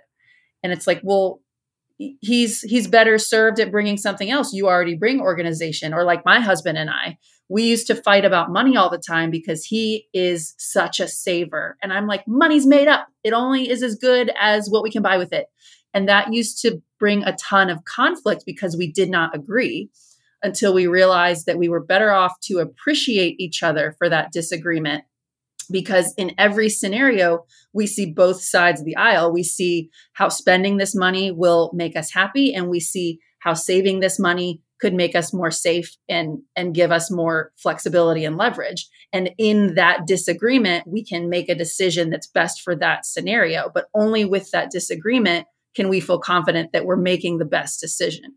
So it's appreciating that those differences are there instead of wishing someone just brought the same caliber of something as you to the relationship. Yeah, I think that's important. I tell people the best thing you can do when you're in a situation like that is to write down everything it is that you love about that person. And if you forgot, then just ask yourself how you felt about them when you got married. And sometimes it helps to rewrite your marriage vows or read your marriage vows to each other again and put your awareness on what you've lost sight of by getting too caught in the trenches of the day-to-day of life. And I think celebrating the beauty that we saw in each other reminds us why we were attracted to that person, because it's very easy when you're stressed to look at and for the negative, because stress polarizes you to the negative. Mm-hmm. And as a psychologist and doing a doctoral dissertation on it, you see what you feel. That's literally the way it works, is that I'm feeling this way and you'll see it. Yes. Yeah. You're learning how to be neutral or stable or calm in the body. Your perception actually becomes more accurate. Yeah. The feelings pre-frame the perception. Sensation comes first. And that is used to be hotly contested in psychology. Freud and Jung hated each other for it. And now in the last, it's still hotly contested, but it's been put to rest. And it's a seventh of a second that the body reacts first. And then if those sensations are strong enough, you will change your behavior. Yeah, I think we're in a strange environment. It's been a long time since Jung and Freud were around. And we're also in the information age where thinking is the driving force. And people are so disconnected from their bodies and their feelings. I think one of the big transitions we have to make is to get out of our head and into our body, or we don't actually feel anymore. I deal with huge percentages of clients that just have lost touch with their feeling nature, not only their feelings in their body, but even their feeling values. They don't really realize what their values are until they're in pain. And then they have to say, oh, I guess I should have had higher values for, food, or higher values for exercise, or whatever. One of the questions I wanted to get out of you was, when being a driven, how do process goals and outcome goals help the driven focus on the present moment, yet achieve their genius and dreams? For example, on page 133, you state she trusted that following the process and staying out of the results would lead to success. Then on page 273, you share the outcome-based focus creates a false sense of pride. It is also a route to sabotage. So there seems to be a paradox between process goals and not focusing on outcomes and outcome goals. I would love to know how the driven can still use process goals and outcome goals to help them achieve their genius while still focusing on climbing no poles. Oh, the paradoxes of Zen. As I often teach, there is no pole, but if I don't have one to climb, I'm not happy.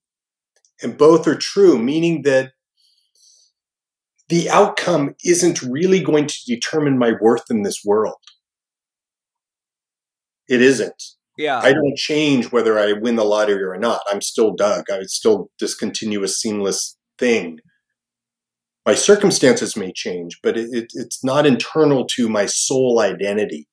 And people that are identified with the outcome, I have to, and Meg was talking earlier about the toxic perfectionism, that is that toxic perfectionism that I must succeed or I am a failure. The second place is, no, that's just the first loser. You're still a loser. It's black, white. Where when I teach my shooting, and I've been trying to teach people this lifeguard tower insight.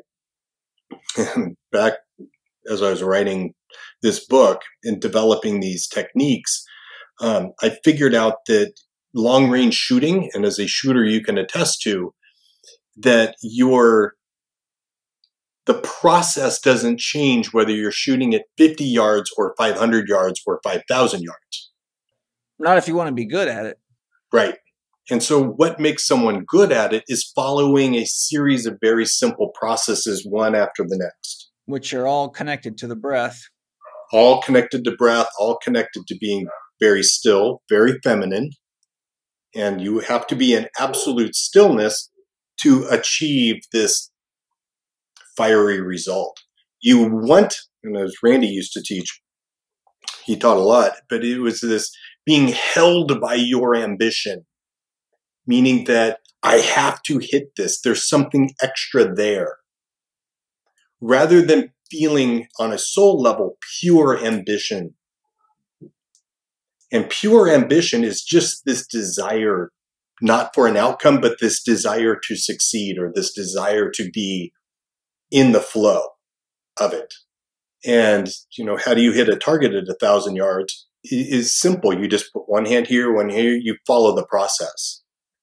Target one, particularly for women will always outshoot men. Every single time I've done this, even including Navy SEALs, and that line that you took from my book is talking about a woman that outshot a Navy SEAL. He was a 28-year veteran Navy SEAL sniper trainer. She'd never picked up a gun before. That happens all the time in basic training. Yep. It's because women just follow the process. And they don't have any bad habits from playing with firearms. Exactly. And so she completed she hit 4 out of 5 at 1,000 yards. First time shooter. First time she's ever shot a gun. Did they recruit her? They probably recruited her. We have a job. Uncle Sam wants you. Right. She goes walking back to the meditation cushions. I got people meditating and shooting is up one big long practice. I will have you out to do it. But she goes walking back just as this Navy SEAL guy's walking up, and she puts up 4 fingers and then fist pumps like this. And you could see his ego just get fired up. I mean, he absolutely had to beat this woman. And he promptly missed the first shot. If I was single, the first thing I'd do is say, would you like to go out tonight? Because you're the kind of girl I want to be in the trenches with if the shit hits the fan. Right. And his ability to feel his ambition to be better than her was adding a whole lot of extra to shot 3. So he promptly hit 2 in a row. Then he missed another one. So his last shot, he was just coming unglued. He still talks about it 10 years later as the most impactful moment of his life, how he experienced his ego sabotaging him. Oh, yeah. Regarding your F buckets, friends, family, fitness, finance, fun, and faith, page 257 in your book, how much of teaching this concept is about reprogramming the driven to see a new perspective of or what success is versus what they thought about success to mean? So how do you help people differentiate, for example, success from happiness, or keep success in perspective so it doesn't end up destroying the rest of your life? I will speak to my 30 years of working with drivens. Drivens are famous for this, is that we have 3 basic areas of life: finance, romance, and health. I mean, really simple. You can divide it up 7 different ways, like I do in friends, family, fitness, finance, fun, faith. But what I teach in the book is that they're all really just one thing. Which is? Life. And drivens are famous for optimizing one, I am in unbelievably good shape, having a second one that's okay, and a third one they don't want to talk about. But if you look at the center point of all of those, it's reflecting your whole life. And this is what's stuck in your body is your expectancy, meaning that this is how good I expect life to feel. And as we get closer to feeling that in one category, we use the other categories to balance the scales. So I'm still a piece of shit, but I'm great here, but I should suck here. And so a spiritual development is learning how to develop your whole life. Yeah, that's what holism is. Exactly. And so, you can break it up a bunch of different ways, but as a driven person, seeing that if I work out in the morning, I've slept well at night, I'm looking forward to going on somewhere on Friday, I have a really good chance of hanging out with my wife tonight and not feeling all antsy, like I'm missing out on something. So is it my exercise, or is it my fun, or is it my fitness? What is it? Is it finance? What is it that makes me happiness? They're all the same thing. Yeah, one of my approaches is I have a little saying, tell them what they want to hear, but give them what they need. And so if I was to be working with a driven, and I looked at your buckets, friends, family, fitness, finance, fun, and faith, the way I handle those situations is I know that they're oriented toward what it is that they're driven toward, be it, business success, athletic success. I, as a therapist, try to show them how having friendships enhances their performance, how managing their finances, having faith, or whatever it is that I know they need more of to balance themselves, because most of them have a hard time seeing how that connects to what they think they want. Exactly.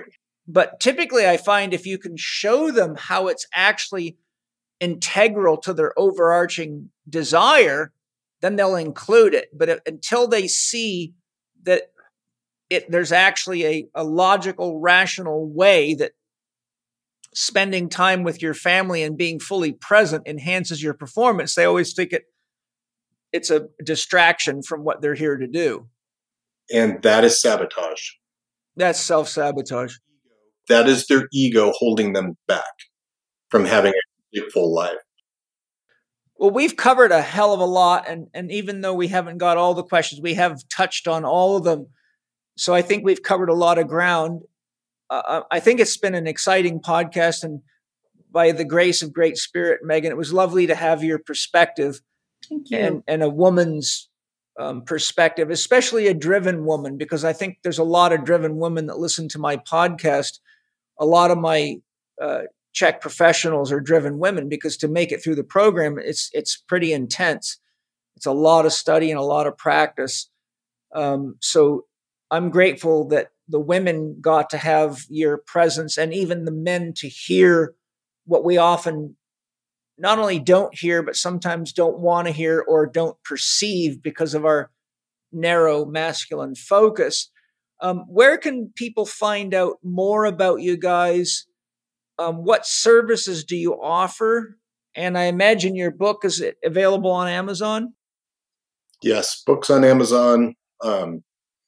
Services, I'm a therapist, and then, I work one-on-one. We do some group stuff. I do shooting meditation retreats. Meg and I do these shooting meditation retreats where it is 99% about what's going on in your inner world and 1% about guns.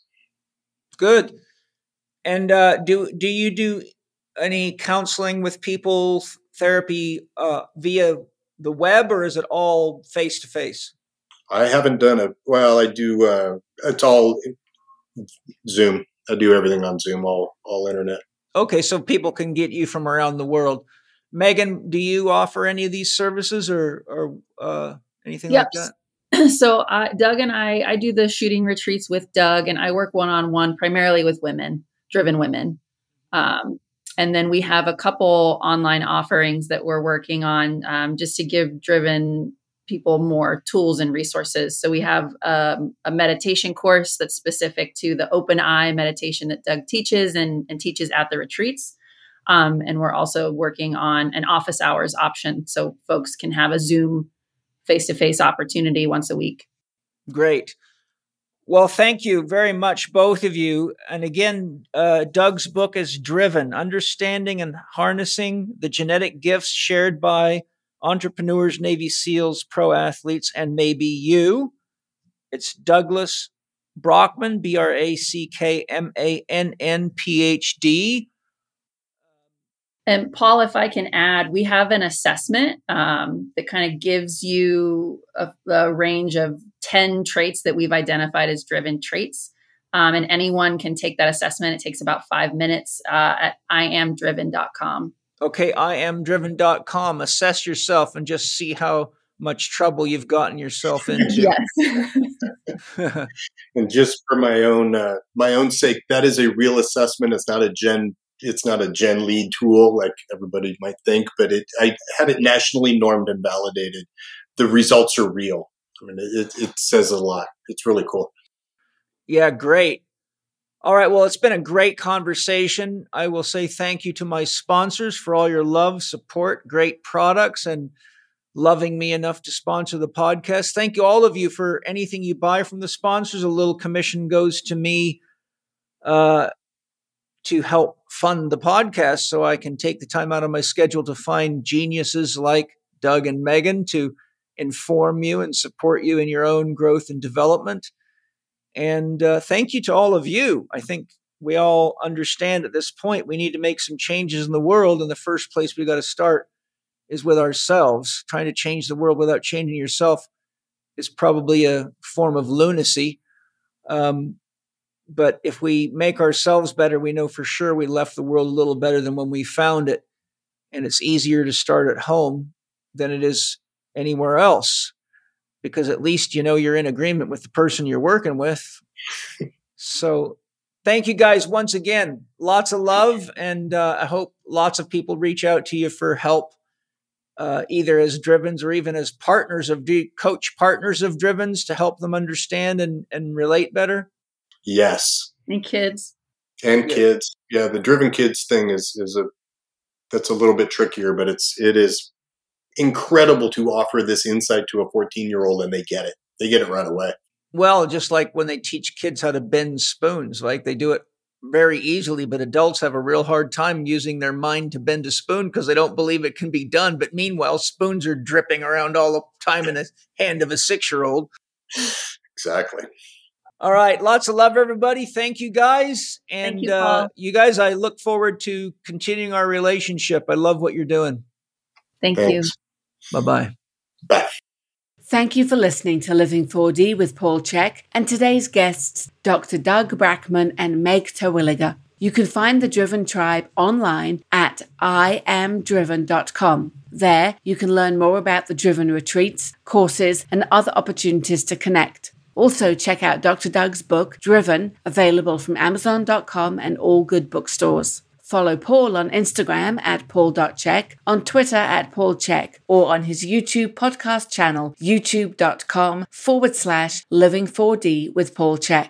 You can watch more on Paul's blog at paulcheksblog.com and get your free subscription to Chek videos and more at the Chek Institute's new media site, chekiva.com. You can read the show notes and find links to the resources mentioned in this episode at chekinstitute.com/podcast. And if you enjoyed today's episode, please consider leaving us a 5-star rating and a warm review at the top of the show page on Spotify or at the bottom of the show page if you are listening on Apple Podcast.